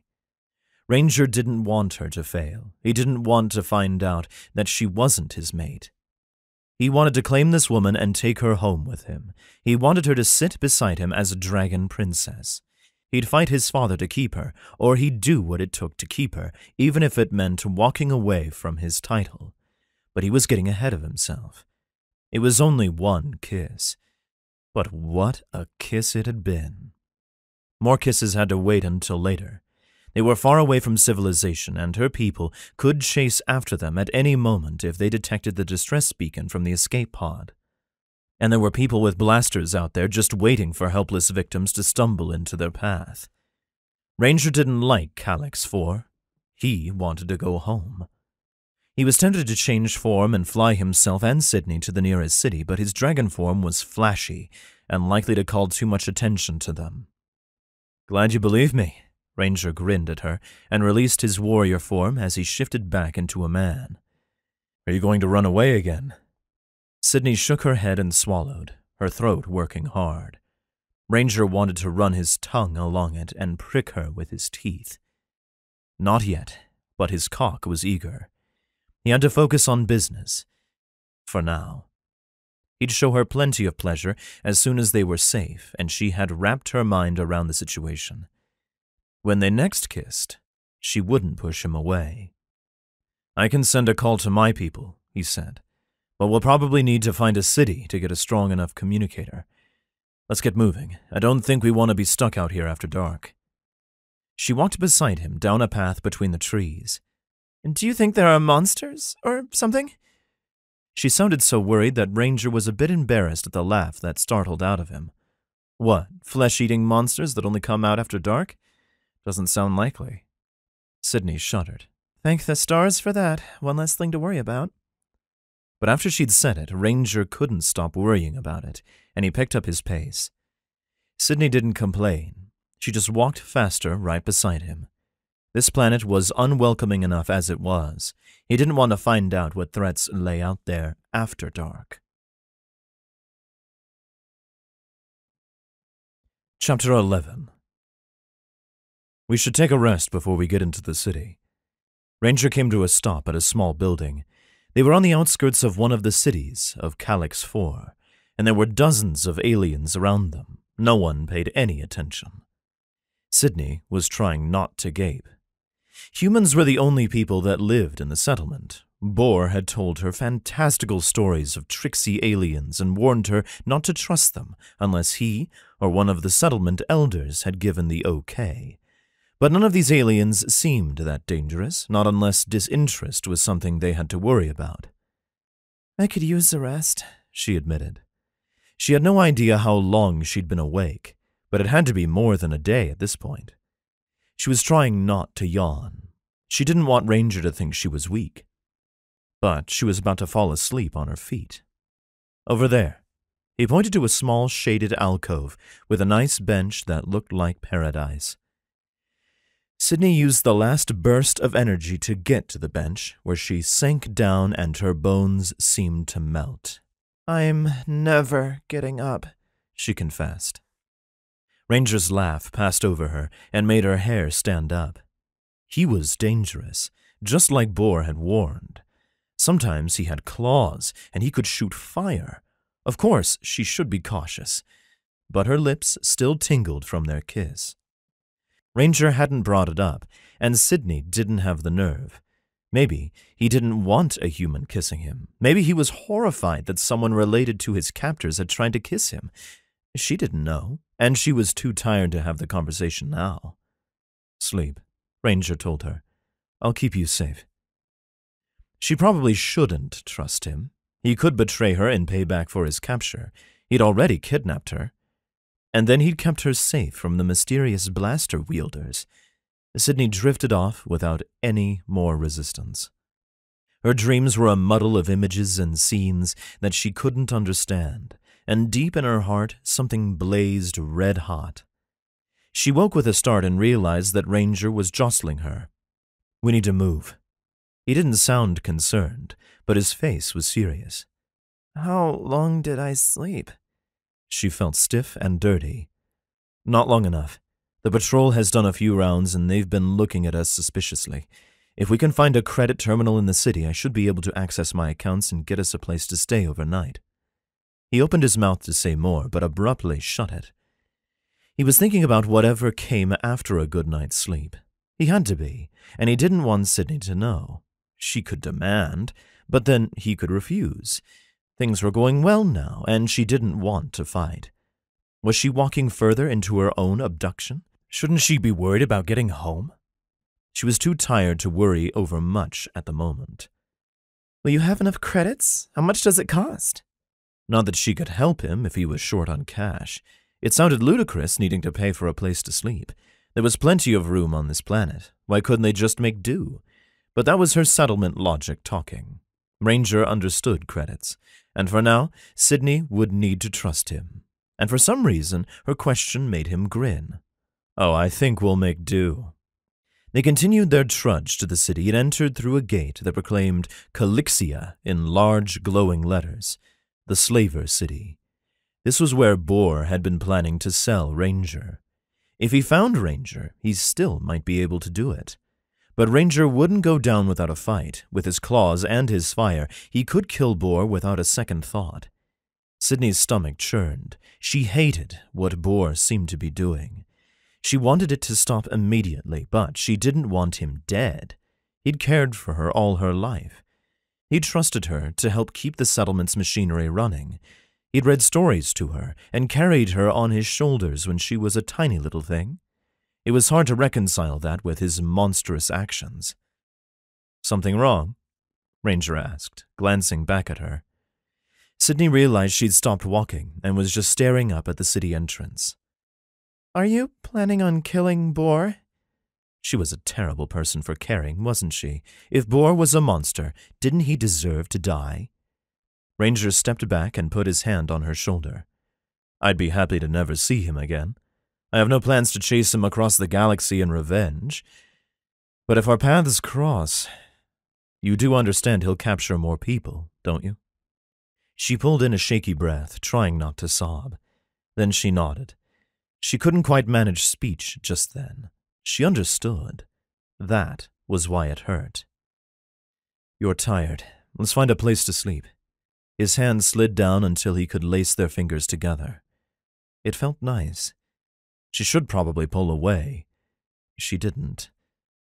Ranger led her through the city with the kind of confidence that made her wonder if he'd been there before. Then he made 2 wrong turns and shot her an apologetic look as he turned around and led them back to the main street. Then Sidney heard Boar's booming voice and squeezed Ranger to make him stop. They were walking right towards Boar. She pulled Ranger back until they were in the shadows of a nearby alley. What? Asked Ranger. Boar. Her hands would have been shaking if she wasn't holding on to Ranger for dear life. He made her feel safe for some reason. She didn't understand and didn't want to examine too closely. A moment later, Boar, Crow, and Hog came into view. Boar led the 2 of them, a dark look on his face, his shoulders hunched over. He walked with purpose and headed straight for a building with no sign on its door. However, there was steady traffic in and out of the place, so it was probably a business of some kind. I want to know what they're doing, she told Ranger. She wasn't asking permission. But he gripped her hand tight enough to bruise to hold her in place. Sidney let her hand go limp, an old trick Boar had taught her. Then she pulled, and Ranger let go in shock. I'm going. You're not going to like what you see in there, Ranger warned. What else is new? Sidney crossed the street, and Ranger followed after. There was no one at the door to stop them from going inside. The place was crowded. At first, Sidney thought it was some kind of performance space. There was a large stage with a white screen behind it, and people milled around on the floor in front of the stage. The auction will begin shortly, a voice announced over a loudspeaker. Dread settled in Sidney's stomach. She doubted they were auctioning knickknacks. She spotted Boar and the others near the stage and shrank back into the shadows. Ranger right there with her. You don't need to watch this, he said. His arm came around her and he hugged her close. I need to stay. There was a tremble in her voice, but Sidney didn't let it break her. I need to see this. Ranger didn't argue any more. Sidney didn't pull away.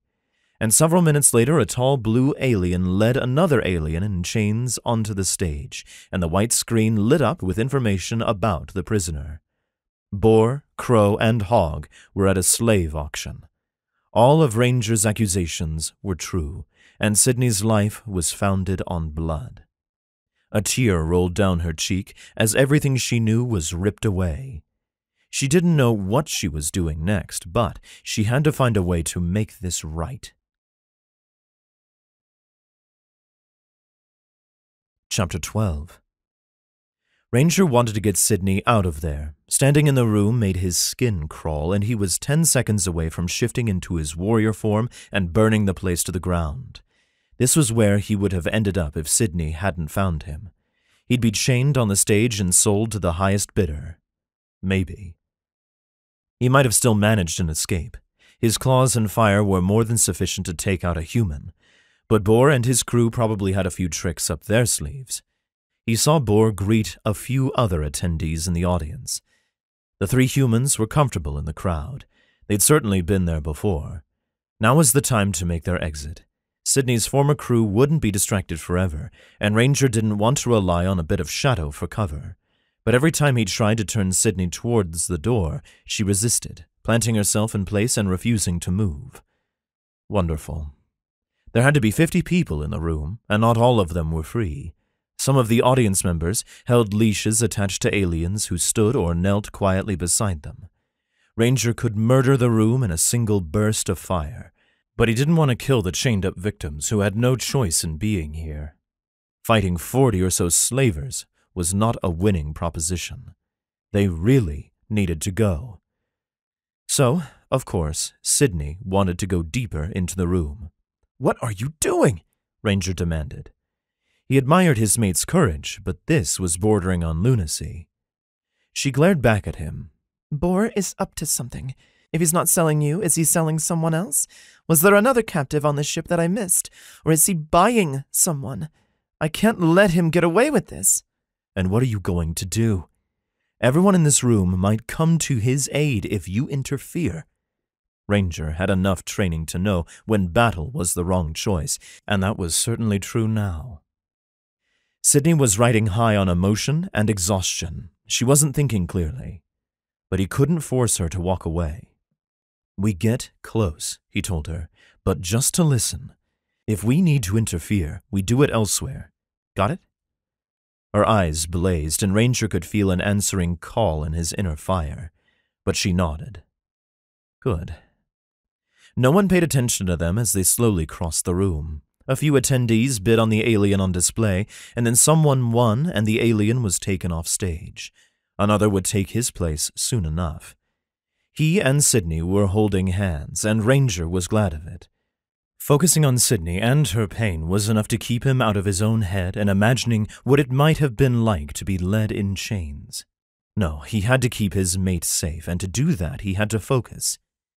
They turned their backs once they were close to Boar, so he wouldn't see them, and Ranger put himself between Boar and Sidney. If Boar was going to recognize one of them, it was likely to be her, but they were close enough to hear everything he said. Sidney stiffened when a new voice entered the conversation. He spoke with a different accent than Boar and probably wasn't part of his crew.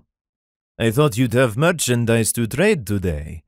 That was our agreement," said the man. "Jan, you know I'm good for it," Boar said with false bravado. Even Ranger could tell he was lying, and he'd never truly met him. "I gave you an extension last time," said Jan, "and you took on even more debt." "It's an expensive business keeping my people alive." "Then perhaps I should take them off your hands." "What?" Ranger tried to glance over his shoulder to see if Boar was about to start a fight, but he couldn't see anything besides the man's shoulder and the shadow of Eon. "Less chance before our arrangement changes," Eon warned. "And I need collateral." "Excuse me?" That came from one of the other crew members standing beside Boar. Eon didn't speak to anyone but Boar. "These two will do. If the payment is sufficient, you can have them back. I'll sell them in 2 days. On the 3rd day, I'm coming for your settlement, or you give me my money." Eon made a noise, and Ranger and Sidney were jostled out of the way as 4 thugs appeared out of nowhere to grab Boar's 2 extra crew members. There were shouts of protest, but none of them came from Boar. Will I have my credits? Eon asked. I guess we'll see in a few days. Ranger pulled Sidney away then. They didn't need to hear more. Chapter 13. Boar was a slaver. Boar sold people into slavery, and he did it to provide credits for the upkeep of the settlement. Sidney stumbled behind Ranger as he led them down the street and away from the slave auction. Her stomach roiled, and she was sure she was about to vomit. Hog and Crow had just been taken as slaves, and Boar had let it happen. That man, Eon, was coming for the settlement. They had no way to fight back. They didn't know danger was coming. Did they know what Boar did? If so, Sidney had the urge to let them be taken. It would be retribution for the pain they'd allowed. But the kids in the settlement didn't know. She was sure Cyclone didn't know. Did the council? Or did Boar keep his activities a secret? We have to warn them. Ranger was a few paces ahead of her, but he heard. He stopped and turned. Do you think Boar will make that payment? She didn't know her heart could beat this fast. She had to stop walking, or she was going to fall over. Sidney collapsed against a nearby wall, but managed not to slide to the ground. She'd call that a win. With what credits? The settlement barely has clean water and breathable air. There's no money. We don't even use money. Maybe he could sell the ship, but then the crew would be stranded. Would that even be enough? We don't know how much he owes, and we don't know if that Eon guy will keep his word. Ranger put his hands on her shoulders and rested his forehead against hers. It felt good, actually, really good. Like he was grounding her in the moment. She wanted to wrap her arms around him and hold him close, but she savored the contact he gave her like it was enough. We have 3 days, Ranger pointed out, and we must be near your settlement. So here's what we're going to do. I'm going to purchase a ship, and we're going to go and get everyone in your settlement and take them somewhere safe. What? Where? It was so outlandish that she wanted to laugh. There are hundreds of people there. How can you even afford a ship that big? The bigger something was, the more it cost. Even Sidney knew that. Ranger shrugged. It will be a bit cramped, but we can make it work. And where will we take them? The settlement was a decent chunk of land. It wasn't easy to come by livable terrain. At least that's what the elders said. They couldn't just pick up and find somewhere new. Now Ranger looked a bit sheepish. I have something to confess. What?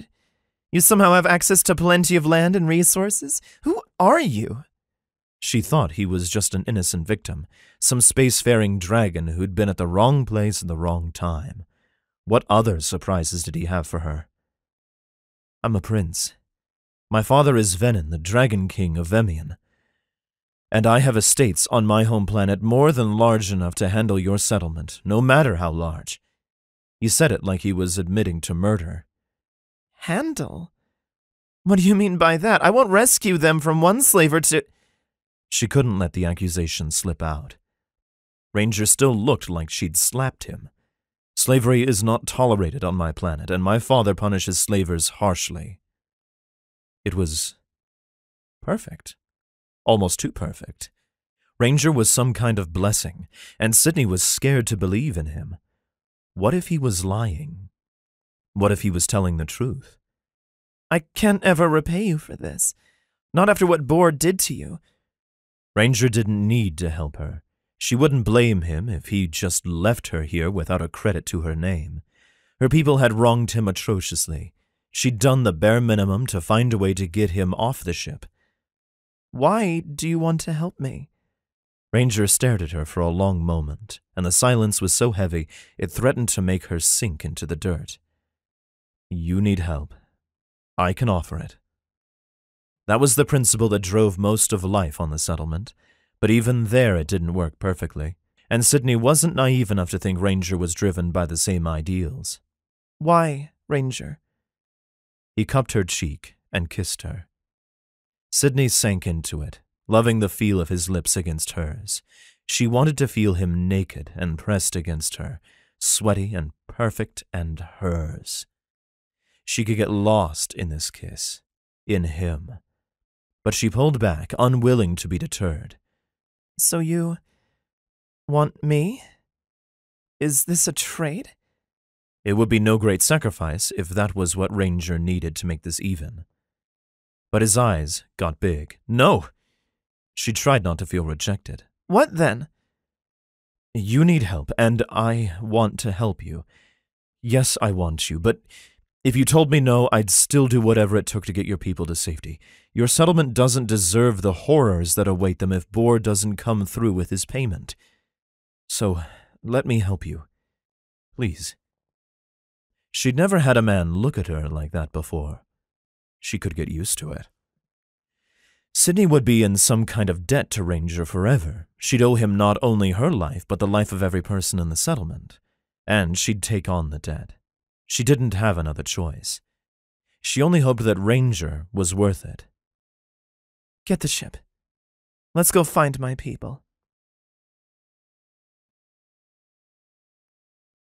Chapter 14. To call this an unexpected turn of events would be an understatement. It certainly wasn't how Ranger saw his escape going. Sidney followed along after him, strangely silent. He wanted to hold her hand and kiss her and tell her that everything was going to be all right. But she was already overwhelmed by his confession about his true identity and the revelation about Boar and his crew. She was entitled to a bit of silence. Extracting credits was no trouble, but he also had to track down a messaging service to send word back home. He didn't want his father's soldiers flooding into Calixia on a hunt for him when he was safely headed home. Sidney thought she owed him. He told her she didn't, but he knew she wouldn't believe that. A lesser man might have gloried in the thought of having his mate in debt to him. It was one way to ensure that she couldn't walk away, not easily, at least. But Ranger didn't want that kind of relationship. He was already a prince, but he wanted a partnership of equals, and he would raise Sidney up until she could stand proudly beside him. They just sell ships to anyone? Sidney asked after a long silence. They'd hired a vehicle to take them to the shipyards, and the dense city was giving way to industrial buildings and factories. They'll sell one to me. He wasn't being arrogant. With the number of credits he had and his experience talking his way out of difficult situations, Ranger was sure he could handle one relatively minor transaction. Sidney was looking out the window of their transport with poorly disguised awe. There's only one major road in the settlement. Everything that branches off of it is a pitted pathway. I never realized just how big other worlds were. Ranger bit back his first response. Calixia was a backwater, and he had even lower expectations for the other major cities on Calix 4. Most of the cities in his kingdom were also small, but that was by design. It allowed dragons to spread their wings and take flight whenever they wanted. No need for cramped, dense populations when there was room enough for all. Have you wanted to travel? He didn't want to remind her that she'd probably never see her home again after they rescued her people, so he tried to focus her mind somewhere else. She shrugged. I never really thought about it. I've been plenty busy keeping things functioning, and I've been doing enough work for 3 people. I was so shocked when Boar, she said, stumbling a bit over his name, asked me that. I don't think I really had time to be excited. And it's only been a day, right? My brain is such a mess right now. You can rest soon. He couldn't give her anything else, but he could give her that. She just kept looking out the window. They pulled into the shipyard, and Ranger's silent prediction held true. Money and the proper attitude were enough to have them outfitted with a ship in under an hour. The ship was stocked with what they needed. They'd be able to feed a few hundred people for 3 days, a week if they rationed hard, and Ranger estimated it would be enough time to get them situated back home. The ship's size meant it was docked in orbit rather than on land, and they had to take a small craft up to their new vehicle. When Sidney saw it, she gasped and reached for his hand, grasping it hard. If this impressed her, He'd buy her a ship every day. Can you fly this thing? She asked when they entered the main portion of the ship. The mechanics made it a bit loud inside, but it had the echoey feel of an empty room. That's a bit late to ask, isn't it? He laughed. We've got autopilot, and I'm an adequate pilot myself. We'll manage, but you need to sleep. He put just enough order in his voice to make it clear he wouldn't argue. Don't you, too? She yawned and leaned against the wall. Ranger needed to find the sleeping quarters before she passed out. I'll manage a bit longer, but once we're safely off, I'll be sure to catch a nap, he assured her. She opened her mouth and then seemed to lose the nerve to say whatever she was planning. I could use some sleep. She leaned in and kissed his cheek. Thank you. He grinned. You're welcome. They found the quarters and Sidney sat on the bed, slipping off her shoes in the process. There were more bunks that could fold down the walls, but that wasn't necessary yet. Enjoy the room you have to yourself now. We'll all be sharing soon enough. He nodded towards the door. I'll take the room across the hall. Captain's quarters. They connect through the hatch to the cockpit. He wanted to invite her to stay with him, but he was no fool. They'd kissed. She was his mate, even if she didn't know it. But the day had been far too eventful for her to deal with any other pressures. Okay, well... She breathed deep and patted her bed. I'll come for you if I need anything. And that was his cue to go. Sleep well. He left her alone. Exhaustion slammed into him as he walked towards the cockpit, but Ranger had plenty of training to keep himself on his feet. He triple-checked the coordinates he entered, just to make sure he wasn't making a mistake, and then they were sailing away from Calyx 4. He waited until they were a good distance away from the planet to head back to his own quarters and take a much-needed rest. He found Sidney waiting for him in his bed. She blinked the sleep out of her eyes as he entered. Sorry, couldn't sleep in the other room. You're welcome to this bed. I can... Stay with me? His cock made a valiant effort to rise to the occasion, but tiredness won out. Ranger didn't want to resist the opportunity to feel his mate in his arms, so he simply lifted the blanket and crawled in next to her. He slept well. By the time he felt a hand roving over his chest and ducking under his shirt, he was well rested and full of desire. But he held himself still. Those were Sidney's fingers on him. He could feel her breath against his neck. He wanted more. He wanted her. But he didn't want to scare her off. I can tell you're awake, she whispered against his neck, her lips brushing against his sensitive skin. He shivered. Did you sleep well? It was torture to keep his voice even, but somehow he managed. I felt safe with you, was her answer. He bit back a groan. He wanted her badly. He'd heard of the intensity of the mate bond, but he'd never quite believed it, not until now. Now he would do anything to have this woman. He'd already thrown his life into upheaval for her, and all she had to do was ask, and he'd give her more. I want to keep you safe, he said, instead of making confessions that she couldn't yet believe. Her fingers splayed out, the heat of her skin hot against his own. Help me forget things. Just for a bit. Her fingers crept to the button of his pants to make clear what she meant. He rolled over until they were facing one another and captured her mouth with his own. He didn't have the will to resist. Chapter 15. Sidney was feeling things to a scary degree. Not just betrayal, not just confusion at the way her life was turned upside down. No, right now she was feeling things for Ranger that she wasn't brave enough to describe. And with his lips pressed against hers, she didn't have to think about it. She could lose herself in this kiss forever. He rolled them until he was on top of her, one leg in between hers, his knee wedged in between her legs and brushing against her until she squirmed. His hands were tangled in her hair and she was trapped by him. No, not trapped. Protected. Ranger's body was between her and the rest of the universe, and they would have to get through him to get to her. It wasn't fair to him. Getting dependent on this feeling was likely to end in heartbreak. But she could steal these moments for right now. She wrapped a leg over his hip and pulled his body even closer to her.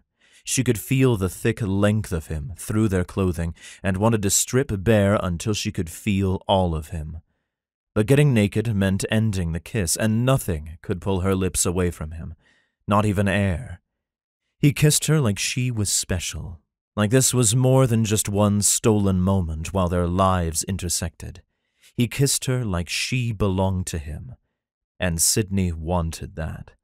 No one had ever tempted her to wish for something permanent before, and here Ranger was in the space of a day, wriggling into her life so deep that she wasn't sure she'd be able to watch him walk away without letting him take a slice of her heart with him. Pulling away would be the smart move, but Sidney had been smart all her life, and it hadn't gotten her anything but betrayal. She was taking this time for herself, and she was going to cherish this memory forever. Chapter 16. Sidney wasn't laying beside him when Ranger woke up. He wasn't surprised. A small fear lurked in the back of his mind that she would reject him the moment she saw him, that she would tell him it was a mistake to be intimate and he should pretend it never happened. He'd give her time, but he wasn't giving up. He washed quickly and checked the time. They'd be flying into the settlement shortly, and then they'd be flying home. He'd never realized just how much he could miss his own planet, but now he wanted to show it to his mate. He wanted her to love it as much as he did. Sidney's bedroom door was closed when Ranger stuck his head into the corridor to check. He didn't knock. This was the last time in a long while she'd have time alone. If she needed to get her thoughts in order, now was the time. Ranger climbed into the cockpit and read the navigation report. They were less than an hour out, and if the settlement had any sort of defensive scanning equipment, they'd be hailing his ship at any moment. But the contact never came, and 46 minutes later, a small dot of a planet showed up on his view screen. Sidney's planet. It didn't have an easy name, just a designation, UF-75X1. According to the fact sheet, it was owned by a mining corporation, and her settlement was listed as a nuisance. It was no place for a dragon prince's mate. It was no place for anybody. The ship was small enough that they'd be able to land on the planet rather than dock in space and ferry passengers to the ship, which was a small mercy. Ranger flicked on the warning signal to let Sidney know it was time to buckle in and prepared to land. He wasn't much of a pilot. His brother, Saber, used to race through the rocky valleys of the Outlands, weaving in and out of dangerous terrain like he was made for it. Ranger had never been brave enough to learn. Luckily, the piloting required for this mission was straightforward enough. Sidney met him at the door once they were safely on land. She wore a grim expression, and her bearing was stiff. Ranger wanted to kiss her, or at least hug her, do something to tell her that everything was going to be all right. But he had no way to know that.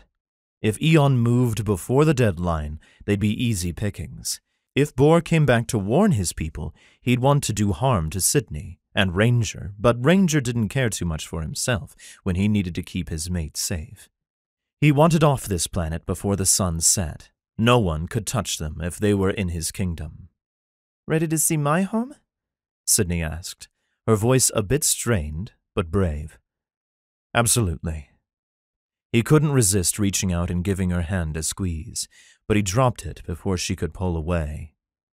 He pressed the button to open the door, and a heavy, sulphurous stench filled the cabin. Ranger tried not to grimace, but he wasn't sure he hid his expression well enough. It's a byproduct of the mining, Sidney said, taking shallow breaths. After a bit, you won't even notice it. He wasn't certain that was a good thing. How could this be safe to breathe? He was sure he didn't ask that out loud, but Sidney seemed to be reading his mind. The air scrubbers should take care of most of the stench, but they're malfunctioning. I have to divert power so they make it less toxic.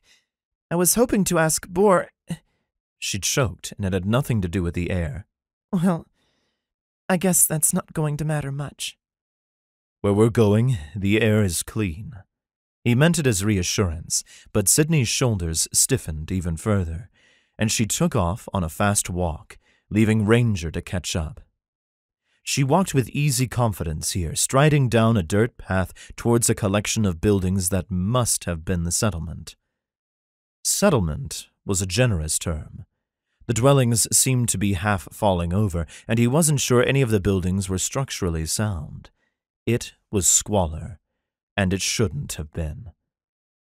Ranger was no expert on the slave market, but he had some idea of what the going prices were and how much it cost to maintain a ship like he'd been held captive on. If Boar and his people provided slaves to Eon, or those like him regularly, there should have been more than enough funds to make sure that the settlement was habitable. We should find Cyclone. She'll know what we should do. What they were going to do was get off the planet as soon as possible and never return. Are you sure Cyclone isn't working with Boar? Sidney glared at him. Of course! Cyclone would never do that! Ranger didn't remind her that she thought the same of Boar until a day ago.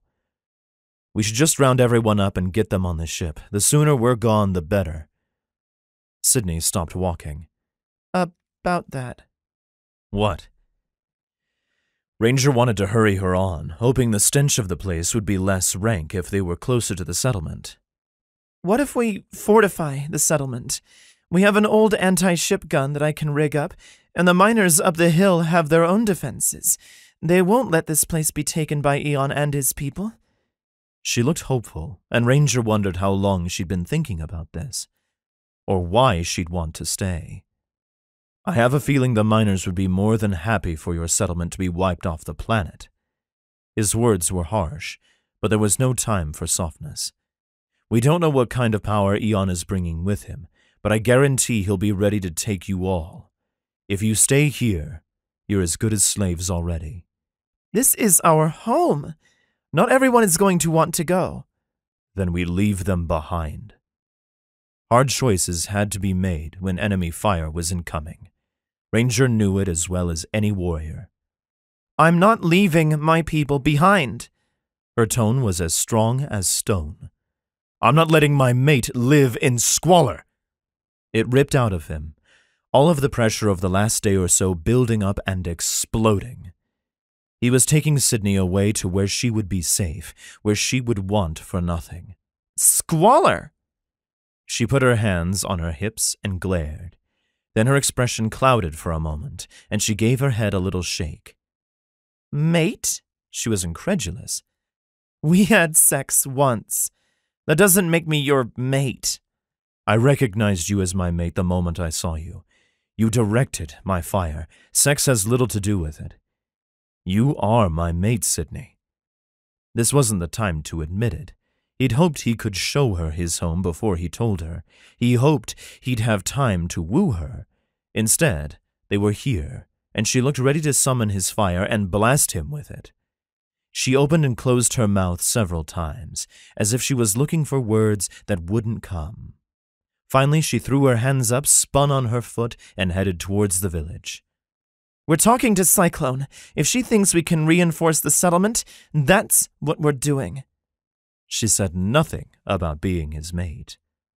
Ranger followed after.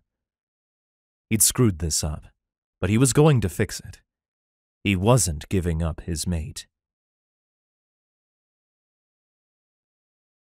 Chapter 17. Mate. Dragon mate? Her? Squalor?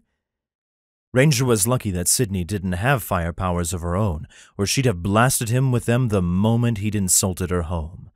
Sure, it had its shortcomings, but so did every place on the planet. Even his palace? How was she the mate of a dragon prince? If she thought of it too much, her head was going to explode. She couldn't be his mate. She was just some human foundling who fixed busted machines. She wasn't princess material. Not that she wanted to be a princess anyway. She picked up the pace. At this time of day, Cyclone was likely in her quarters, and she'd know what to do. Sidney hoped that Cyclone would know what to do, and that she didn't know about Boar's treachery. People were looking at them strangely as they made it to the heart of the settlement. Ranger looked human when he wasn't in his warrior form, but that didn't matter. He was a stranger, and strangers didn't often come to the settlement. Sidney picked up the pace, and in a few minutes they were in front of Cyclone's quarters. Sidney knocked on her door and winced at the warped wood. The door was fine. It kept the drafts and weather out, but Ranger thought she lived in squalor. Cyclone opened the door and looked between Sidney and Ranger for a moment before beckoning them inside. "It looks like you've got a story to tell." Some of the tension leaked out of Sidney. Cyclone sounded in good spirits, and if she was on Sidney's side, then the others in the settlement would be too. "This is Ranger," she introduced her companion, certainly not her mate. She couldn't deal with that right now. "Ranger, this is Cyclone." He smiled at Cyclone and gave her a little bow. Any disgust he might have felt at her tiny, slightly dusty dwelling was put away. "It's a pleasure to meet you." "This boy has manners." Cyclone grinned at Sidney. Sidney couldn't smile back. "We're in trouble." Cyclone's expression became serious. "Then I suppose you should both take a seat." She nodded to two sturdy chairs and then sank down onto a pile of pillows she had arranged to her liking. "What's going on?" Sidney let it all, well, most of it out. She told Cyclone about Boar's treachery and Eon's threat. And she let her know there was a ship waiting if they couldn't reinforce the settlement properly. Ranger stiffened beside her at that last part, but he didn't say anything. Was he on his best behavior, or something else? "I knew that damn fool was going to bring us into his mess someday," Cyclone grumbled. She shifted in her pillows and then stood back up, pacing back and forth. "You say he wanted to sell you in the market?" she asked Ranger. Ranger nodded. Why didn't Cyclone sound shocked? Why did she just sound disappointed? "Did you know about Boar?" Sidney didn't mean to ask, but the question sort of slipped out. Cyclone gave her a sad look. "He never said how he got credits, but there have been whispers for years." "What? I've never heard anything." How could Cyclone know and not do anything? How could she stand for this? She was the closest thing that Sidney had to a grandmother or a mother, and she never said a word. "You're always with your machines that require a lot of credits to keep running. I don't condone what Boar does, but—" Ranger took a deep breath, as if he was about to talk, but he said nothing. Words got tangled up in Sidney's throat. She wanted Cyclone to make it make sense, but she didn't see how it could. So Sidney grabbed her hurt by the throat and pushed it down deep inside of her. They were on a deadline. "We need to evacuate." Her words were steady, and there was no longer any chance of fortifying this place, not if people like Cyclone would just go back to turning a blind eye to slavery. "Eon could be here any day now. Boar's probably run away." "Evacuate?" Cyclone scoffed. "And go where? We're the universe's rejects, space junk, just like you." It felt like a knife sinking into her chest. Sidney wasn't junk, even if she'd been discovered in a destroyed ship. "We're people, and Ranger has a place for us." Cyclone studied Ranger. "This man you say Boar wronged? This man who claims he's a prince? What proof has he given you, girl? He's running a game, and we'll be slaves just the same. Eon isn't taking me alive." She hadn't heard this tone from Cyclone since she'd been a child, and Sidney didn't like it. "I trust him." Ranger had saved her life more than once. He had no reason to lie, except for payback. It was a niggling doubt, but Sidney pushed it away as well. Ranger had been honest with her. except for the mate thing and the prince thing. But he had told her, eventually, and she needed to trust someone right now. Take it to the council. They can decide what we do next. Cyclone opened the door. You've never left the settlement before. Maybe you should trust the instincts of your elders. Sidney stood and refused to meet Cyclone's eyes as she walked out the door. When they were back on the street, Ranger reached for her hand. I'm sorry. She jerked away. Don't be sorry. Be useful. The old adage burst out of her mouth, and she regretted it the moment she said it. It was something Boar used to say when she screwed up as a kid. We can try to fortify. It may be best to retreat to the mines. They're likely to be reinforced in some way, and if Eon thinks the place is already abandoned, he may leave without a fight. Ranger offered the suggestion as if it wasn't the antithesis of what he'd said when they'd landed. Sidney could trust him. He was letting her lead. We need to get as many people out of the settlement as possible. She hated that Cyclone, and probably some others, had an idea of what Boar had been doing. She didn't want to consider if the practice of buying and selling people had started before Boar. But she wasn't going to condemn them to pay for another man's wrongdoings. They could make up for their own sins once they were safe. Hammer. What do you need to fix? Ranger asked. That made Sidney smile, though it was faint. We're going to talk to a man named Hammer. He's our best hope. Hammer slammed the door in her face. Shadow took one look at Ranger, shook her head, and shooed them away. Fury said no. Enigma seemed intrigued, but when Talon shook his head, she'd changed her mind. By the time they'd made it through half the village, night was falling and Sidney was close to despair and exhaustion. Her sleep on the ship had been restful, but not nearly long enough. We can try again in the morning, she told Ranger, leading him back to her quarters. You can see the squalor I normally live in. He sucked in a wounded breath. I'm sorry. I should never have said that. You meant it. You don't need to lie. She was just down the street from Cyclone's place, and it was like she'd never left. Of course, it had only been a day and a half or so. She'd been away longer while babysitting the water treatment machine. Her room wasn't much, but it had been home for years. We'll make more progress in the morning, he said, with a kind of confidence she wished she had. Sidney sank down into her bedding and then pulled the blanket back. I've only got the one blanket. Are you sure? Come cuddle with me, Dragon Prince. He was the only thing that felt right anymore. Ranger came and cuddled. She could have asked him about the mate stuff. He would probably even tell her, but Sidney kept her mouth shut. She wasn't sure she wanted to know. There'd be time to ask later, when they weren't balanced on the edge of danger. That was her last thought as she fell asleep. A few hours later, a harsh beeping pulled her from slumber, and Ranger stiffened beside her. What's that? She mumbled, sleep heavy in her voice. Ranger was wide awake and grim. I tasked sensors from my own planet to scan for Eon's fleet. That's confirmation that they're headed our way. How long? She looked out the window, but the sky was dark and full of stars, not a spaceship in sight. Half a day, at most. We need to move. They got up.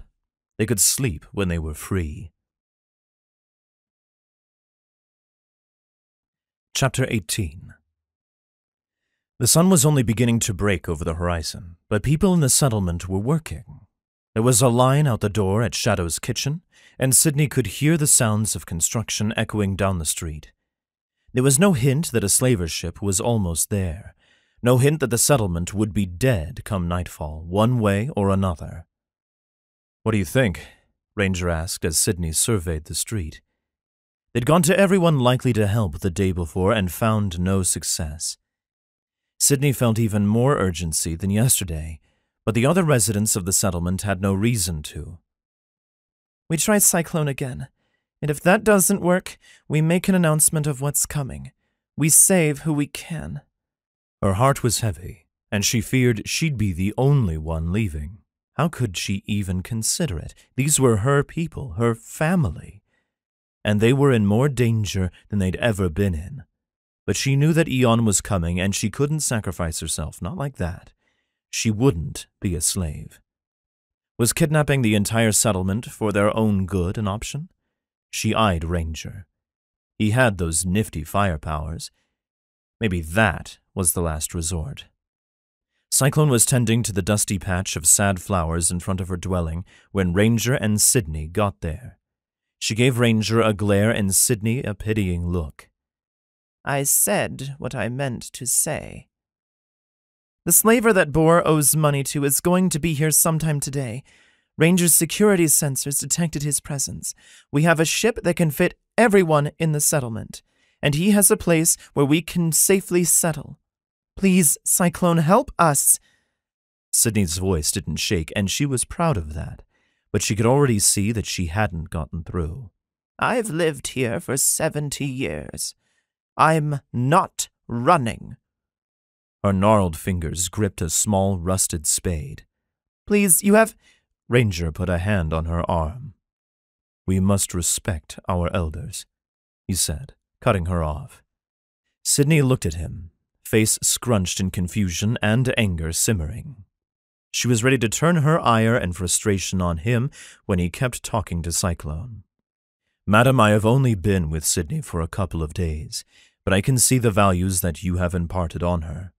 I apologize for our abruptness, and that we did not seek more of your counsel last night. Where was this coming from? Ranger was speaking like some sort of robot, and it was so out of character, as far as she knew, that she was shocked into silence. Sidney says you've been pivotal in the running of this settlement, and that is no easy feat.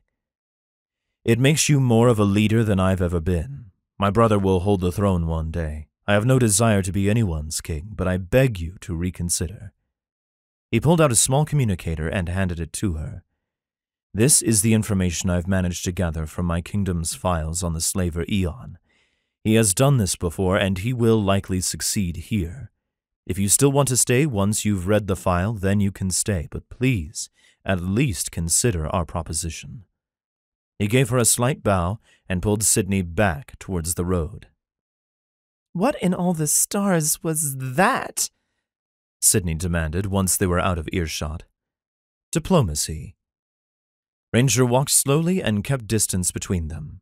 She needs to come to the decision herself, and it never hurts to lay on a bit of flattery. Who are you? She'd seen him act as a warrior from the moment they'd met, not a diplomat, and it made her wonder what other facets he was hiding. He grinned at her, and it did something to her insides. She couldn't fall for him. It would be so stupid. He was a prince. She was just a mechanic. But what's this mate thing all about? She gathered up the courage to ask. Ranger grinned even broader. It's... Come back here this instant! Cyclone summoned them with a forceful shriek. Sidney and Ranger hurried back. Cyclone had gone pale, and her hand was shaking as she handed the communicator back to Ranger. How certain are you of what that says? Dead certain, Ranger said gravely. Then we need to leave. Let's go. Cyclone spared a glance at her dwelling, but didn't go inside for anything. There wasn't room for many sentimental items in the settlement. With Cyclone's support, Sidney and Ranger had the success they'd failed to grab the night before. Cyclone gave orders and everyone jumped to follow. She was commanding that way. I'll go power up the ship, so we're ready as soon as the last person is on board, Ranger told her, as Cyclone explained the situation to a group outside of Shadow's kitchen. Everyone was getting out. Things were going to be okay. And Ranger was doing it all for her. Sidney grabbed Ranger's shirt and pulled him close, giving him a brief but thorough kiss in front of the entire settlement. Distantly, she heard someone whoop, but she was too caught up in the sensation of Ranger's lips against hers to care who it was. When she pulled back, Ranger was smiling. I'm going to keep you, Sidney mine. She gave him another quick kiss before forcing herself to take a step back. Go start the ship, Dragon Prince. Ranger left. It wasn't an orderly evacuation. There wasn't a procedure to get the entire settlement off the planet in a matter of hours, and they had to find a way to account for everyone. There was no official census to keep track of who lived in the settlement, but they were only a few hundred people. Everyone knew everyone else. How are we doing? She asked Cyclone, after they'd sent a large group to join Ranger at the ship. 4 unaccounted for. Hammer has gone out to find them. I told him to be back at the ship in an hour with or without them. We're running out of time. That was true. Every second counted, and Sidney kept imagining Eon's ship appearing on the horizon. Her heart was beating fast, and the heat wasn't the only reason she was sweating. They did a sweep of the settlement to make sure no one was hiding away. It was a ghost town, and a part of Sidney wanted to cry at the loss. She'd lived her whole life here. This was home, and she'd never see it again. Even if the threat from Eon was gone, she didn't know how she could go back. How sure are you of Ranger? Cyclone asked as they finished their sweep and started back towards the ship. As sure as I can be. He is who he says he is. I hope you're right. If Cyclone was doubtful, it wasn't stopping her from moving. They could hear the rumbling engines of the ship before it came into sight. Sidney let out a relieved sigh. They were almost done. They were almost safe. Then the piercing shriek of an alarm knocked her a step back and almost pushed Cyclone to the ground. Something was wrong. They ran. Chapter 19. The proximity alarm shouted, and Ranger had to act. The ship was crawling with people from the settlement, but Sidney wasn't back. He wasn't leaving without her. He wanted to rush off the ship to find her, but he'd promised her that he would get her people to safety, so he would keep his promise, as long as it meant not abandoning her. The warning system showed a large ship within fighting distance of the planet. There was a small chance the craft was headed towards the mine and didn't care about the settlement, but Ranger wasn't willing to risk it. This was Eon. Ranger's ship didn't have much offensive capability. There were small lasers and it was small enough to be nimble, but they'd have to rely on his piloting skills, rudimentary as they were, and the ship's defensive shield. He put in a call to the Vemian Planetary Defense with a warning that he was incoming and would have an enemy on his tail. He just had to survive long enough so that his own forces could overwhelm Eon. "Strap in," he commanded over the loudspeaker. "Prepare for takeoff. Hostile incoming." Where was Sidney? She'd stayed behind with Cyclone to make sure that she could save as many people in the settlement as possible. It was admirable, but he'd much rather admire her while she was on his damn ship. She was supposed to check in once she was on board and clear him for takeoff. She hadn't checked in. He wasn't cleared. The alarm kept blaring. They were running out of time. He cycled through the view screens to see that the settlers were strapping in. Most of them were following orders, but a few seemed to be arguing amongst themselves. "If you're not strapped in, takeoff may kill you," he barked out over the intercom. There was no time for gentle cajoling. A few of the arguers sat down. Ranger eyed the control that would close the main door and seal the ship. They need to seal in a couple of minutes before takeoff to ensure correct pressurization and let life support adjust. The ship on the security screen was getting closer. Estimated time of arrival was 15 minutes. Ranger's fire raged inside of him. He felt powerful enough to blast the ship from orbit with his own flames, but there were too many lives at stake for him to test that hypothesis. No one harmed his mate. He was about to unstrap and run out to find Sidney when the ship beeped and the doors closed. "I'm on board," Sidney's voice cracked over the intercom. "What's happening?" It was a private message between her radio and his, not broadcast for the rest of the passengers. "Eon's almost here. We lift off in 5 minutes. "I'm coming to you." He would have understood if she wanted to sit with her people, but he was grateful for her presence beside him. "Your seat is waiting." If this was the end, he wanted to be near his mate. The ship was large enough that it took Sidney almost the whole 5 minutes of pre-takeoff to reach him. Ranger had just warned the passengers to strap in or die when the door opened and she burst in. She was breathing hard and there was a smudge of dirt on her face. He'd never seen a more beautiful sight. "Hammer found them. We got everyone." She sounded more exhausted than relieved. Ranger would have spared her a moment for congratulations, but it was time to lift off. "Strap in. We're going home." She did. With a final prayer and a hope that Vemian forces were waiting for them, Ranger lifted off. They climbed easily, cutting through the air like it was nothing. The ship rocked as they broke through the atmosphere, and the view screen darkened as day gave way to the eternal night of space. The proximity alarm had been quiet while Ranger prepared for takeoff, but the moment they were out of the planet's orbit, it started blaring again, even louder than before. And the reason became obvious within a minute. Eon wasn't 15 minutes out. He was right there and waiting. The defensive shields took the brunt of laser fire that shot from Eon's ship. He shouldn't have known that Ranger and Sidney were ferrying the settlement to safety, but he must have had intel of his own. Even though it didn't do much, Ranger shot a thin stream of laser fire back at Eon. It was a distraction, if nothing else. "Hold on," he warned his mate. "I trust you." She sounded sure. He had to prove it to her. A skilled pilot could nimbly fly this ship in circles.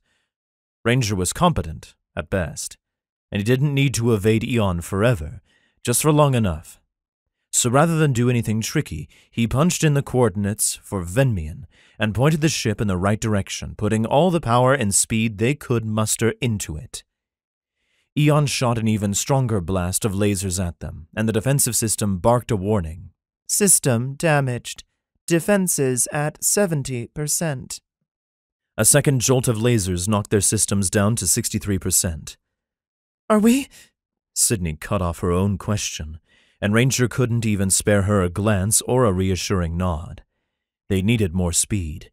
They were at the max safe limit, but that wasn't all the ship could do. He put in the override on their speed modulator. The screen flashed all kinds of warnings, but Ranger ignored them.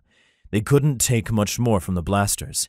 Another jolt and the defense system dropped to 59%. They were close to Vemian. The two planets were in the same system, and patrols circled far, especially when they knew there was a prince in need of help. But how close? "If I divert the power from the auxiliary life support, I can get us a bit more speed, but if anything happens to the main system, we're dead." He wasn't asking Sidney for permission, not exactly, but he couldn't bring himself to make that final call. "How close are we to your planet?" she asked. She reached out and placed her hand over his, offering him a bit of comfort. "Not close enough." The ship jolted as another laser shot rocked them, defenses at 57%. "We're not taking as much damage," Sidney pointed out. "There must be some distance between us." Ranger confirmed that with a look at one of his nav screens. "For now." She squeezed his hand. "Divert the power."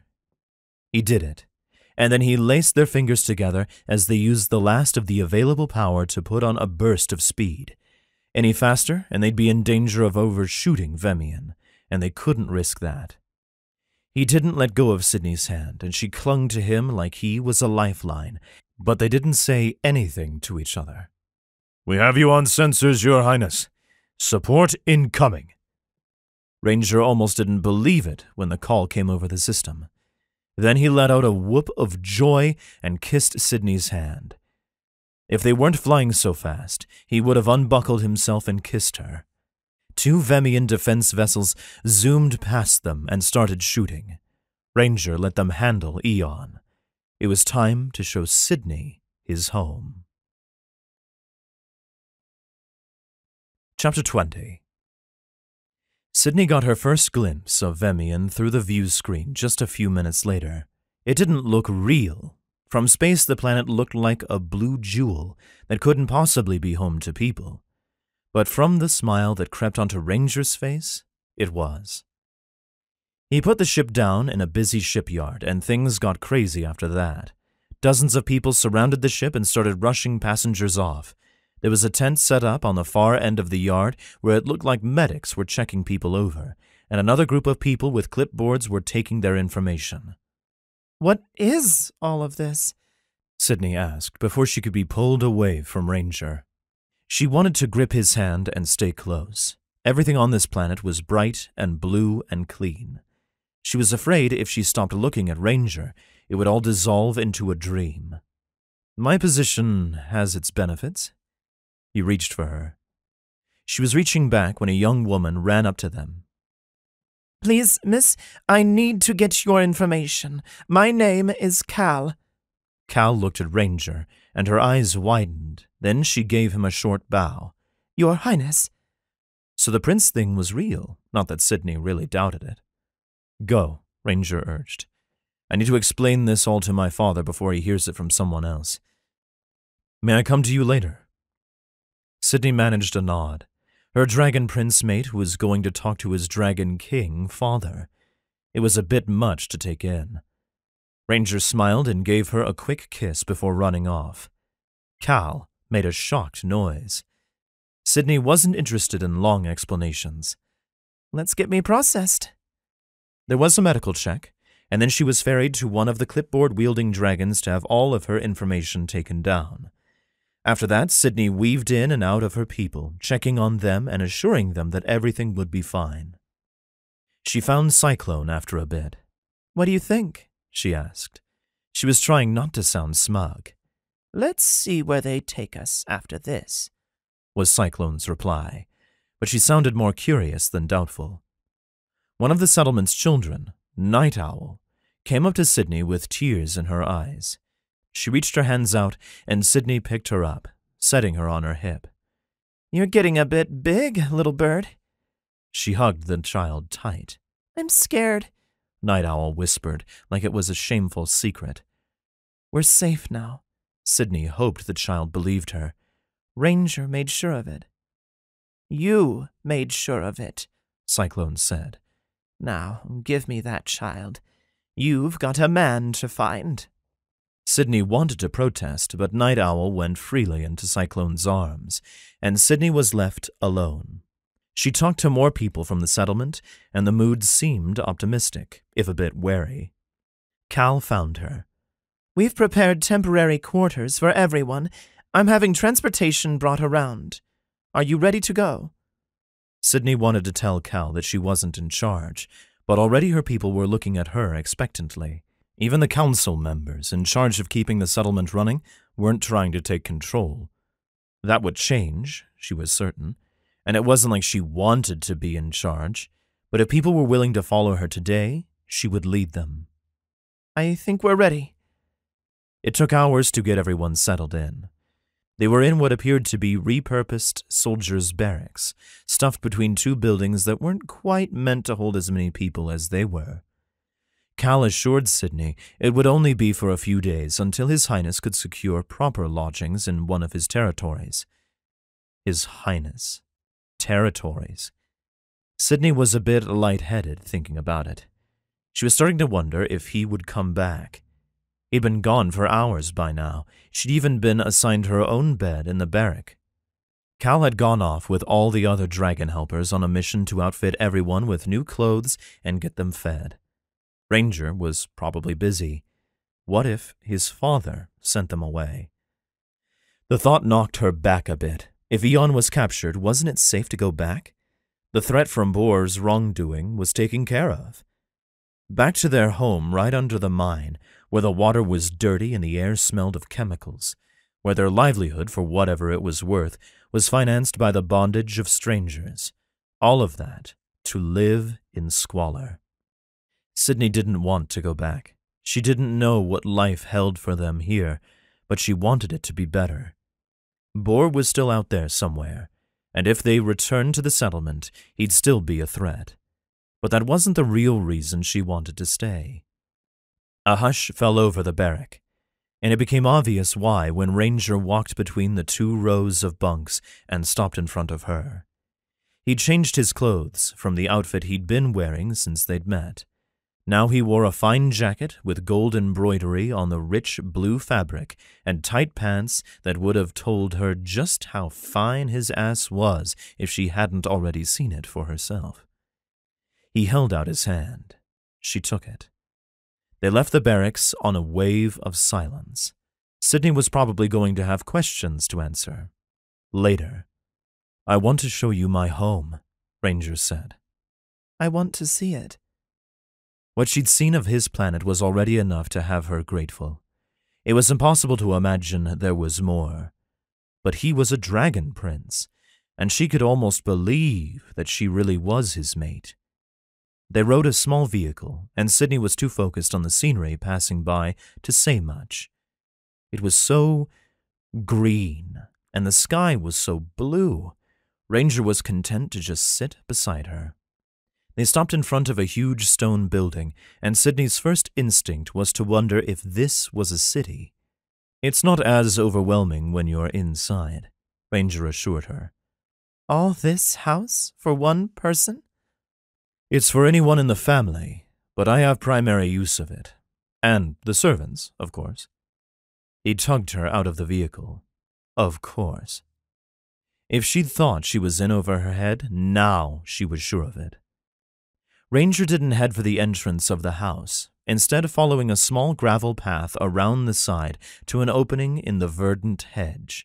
And once they were through, it was like stepping into another new world, one of flowers and butterflies and small birds. There was nothing like this back at the settlement. She wasn't sure there was another place anywhere like it in the galaxy. "This is why I make this house my home. They could tear down the house, and as long as the garden remained, I'd stay here." He led her down the paths, pointing out some of his favorite flowers. Eventually, Sidney started to relax. It was a beautiful garden, and it showed her another aspect of Ranger she couldn't have imagined. She started asking questions. The name of a flower, how he'd come to love this place, anything that came to mind, and he answered freely. She wasn't sure how long they talked, but the sky was starting to darken by the time he pointed to a small bench and asked if she wanted a rest. "Do you like it?" he asked carefully. This place was special to him. "It's the most beautiful thing I've ever seen. Of course I do." But it was just more proof she was out of place. "Sid." "I'm space trash." He had to know the truth about her before this went any further. His eyes crinkled in confusion. What? He wasn't backing away, not yet. The story would come out eventually. Everyone in the settlement knew her story, and if they saw her palling around with a prince, the rumor was sure to spread. "I'm not even really from the settlement. They found me in a debris field when I was only a few months old. Somehow I'd been put in a survival suit. Cyclone was the one that found me. They brought me to the settlement and raised me among the other children. But I don't know who my parents are or where I'm really from. They could have been slavers or pirates. Something terrible." It was a fear that lived deep inside of Sidney. Most of the other children of the settlement at least knew their background, even if their people had come to the settlement after being rejected elsewhere. She didn't have that. "You're not trash." Ranger still wasn't backing away. "And I don't care who your parents were. I care for you. I know it's a lot, my position and all of this, and I know we've only just met, but I want you to give me the chance to court you as a mate should, to prove to you that I'm worth the trouble." Fire swirled in his eyes, and Sidney could almost feel it. She looked at the towering edifice of his house. This was the kind of trouble that she'd never thought to prepare for, and yet... "You saved my people. And you look like that? And you shared your garden? Do you really think I'm not already halfway there?" Before he could respond, she leaned in and kissed him. Being a dragon's mate was going to take some getting used to, but she'd figure it out if it meant she got to keep Ranger. Chapter 21. Excitement hummed in Ranger's veins as he led Sidney into his house and towards his chambers.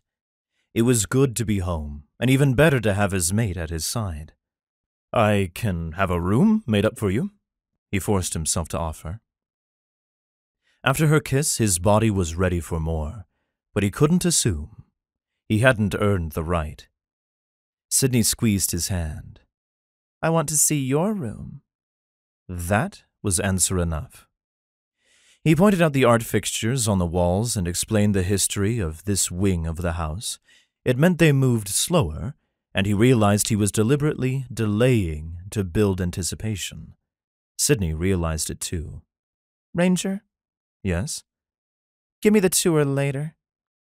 Her wish was his command. He sped up, his long strides making it so that Sidney almost had to jog to keep up. It startled a laugh out of her, and he swept her up into his arms and ran the final distance, signaling the motion sensor to open the door to his quarters. The large windows let in the fading light, and if Sidney looked, she'd see what his room looked like, but her eyes were trained on him. He couldn't look away from her. Every piece of furniture could have been painted purple and hung from the ceiling, and Ranger wouldn't have noticed, so long as his bed was where it belonged, and Sidney was in his arms. He set her down gently on the soft mattress. "I'm not going to break," she told him, her hand running over the silk of the sheets. "That doesn't mean you shouldn't be taken care of." He wanted to worship her, wanted her to know that she owned him completely. His mate was nothing like he'd expected, and yet everything he could ever hope to want. And he had her in his bed. He was a lucky dragon. "Take off your clothes." If he got a hand on her, he feared he'd summon his claws and tear them off. He wanted to see her bare in his bed. He wanted to bury himself inside of her until he didn't know where he ended and she began. "Oh, so now you're giving orders?" she teased, but she pulled her shirt off regardless. "Only the ones you'll bless me with following." His eyes were caught on the way the light hit her skin, almost making it glow. She looked glorious, bathed in his fire, and he wanted to see it one day. "Will it always feel like this?" Sidney asked him with a kind of vulnerability he knew to cherish. She was a woman who knew how to protect herself, but she was letting him close to her heart, close enough that one day he might take it for himself. It was only fair. She already owned his. It's only going to get better. The fire of their mate bond was hot, and it was a blaze that Ranger planned to stoke forever. "You promise?" "You have my word." And a dragon prince never went back on his word. He hoped that as Sidney grew to know him, she'd know that. "I'm going to keep you," she muttered as she surrendered to sleep. Ranger smiled and held her closer. Finally, everything was right. And for the first time in days, he let himself drift off into a restful sleep. Putting all his worries aside, he was home. He had his mate. He was ready to face anything. This has been Ranger, Intergalactic Dating Agency, Dragon Brides Book 2. Written by Kate Rudolph. Narrated by Jonathan Waters. Copyright 2021 by Kate Rudolph. Production copyright by Kate Rudolph.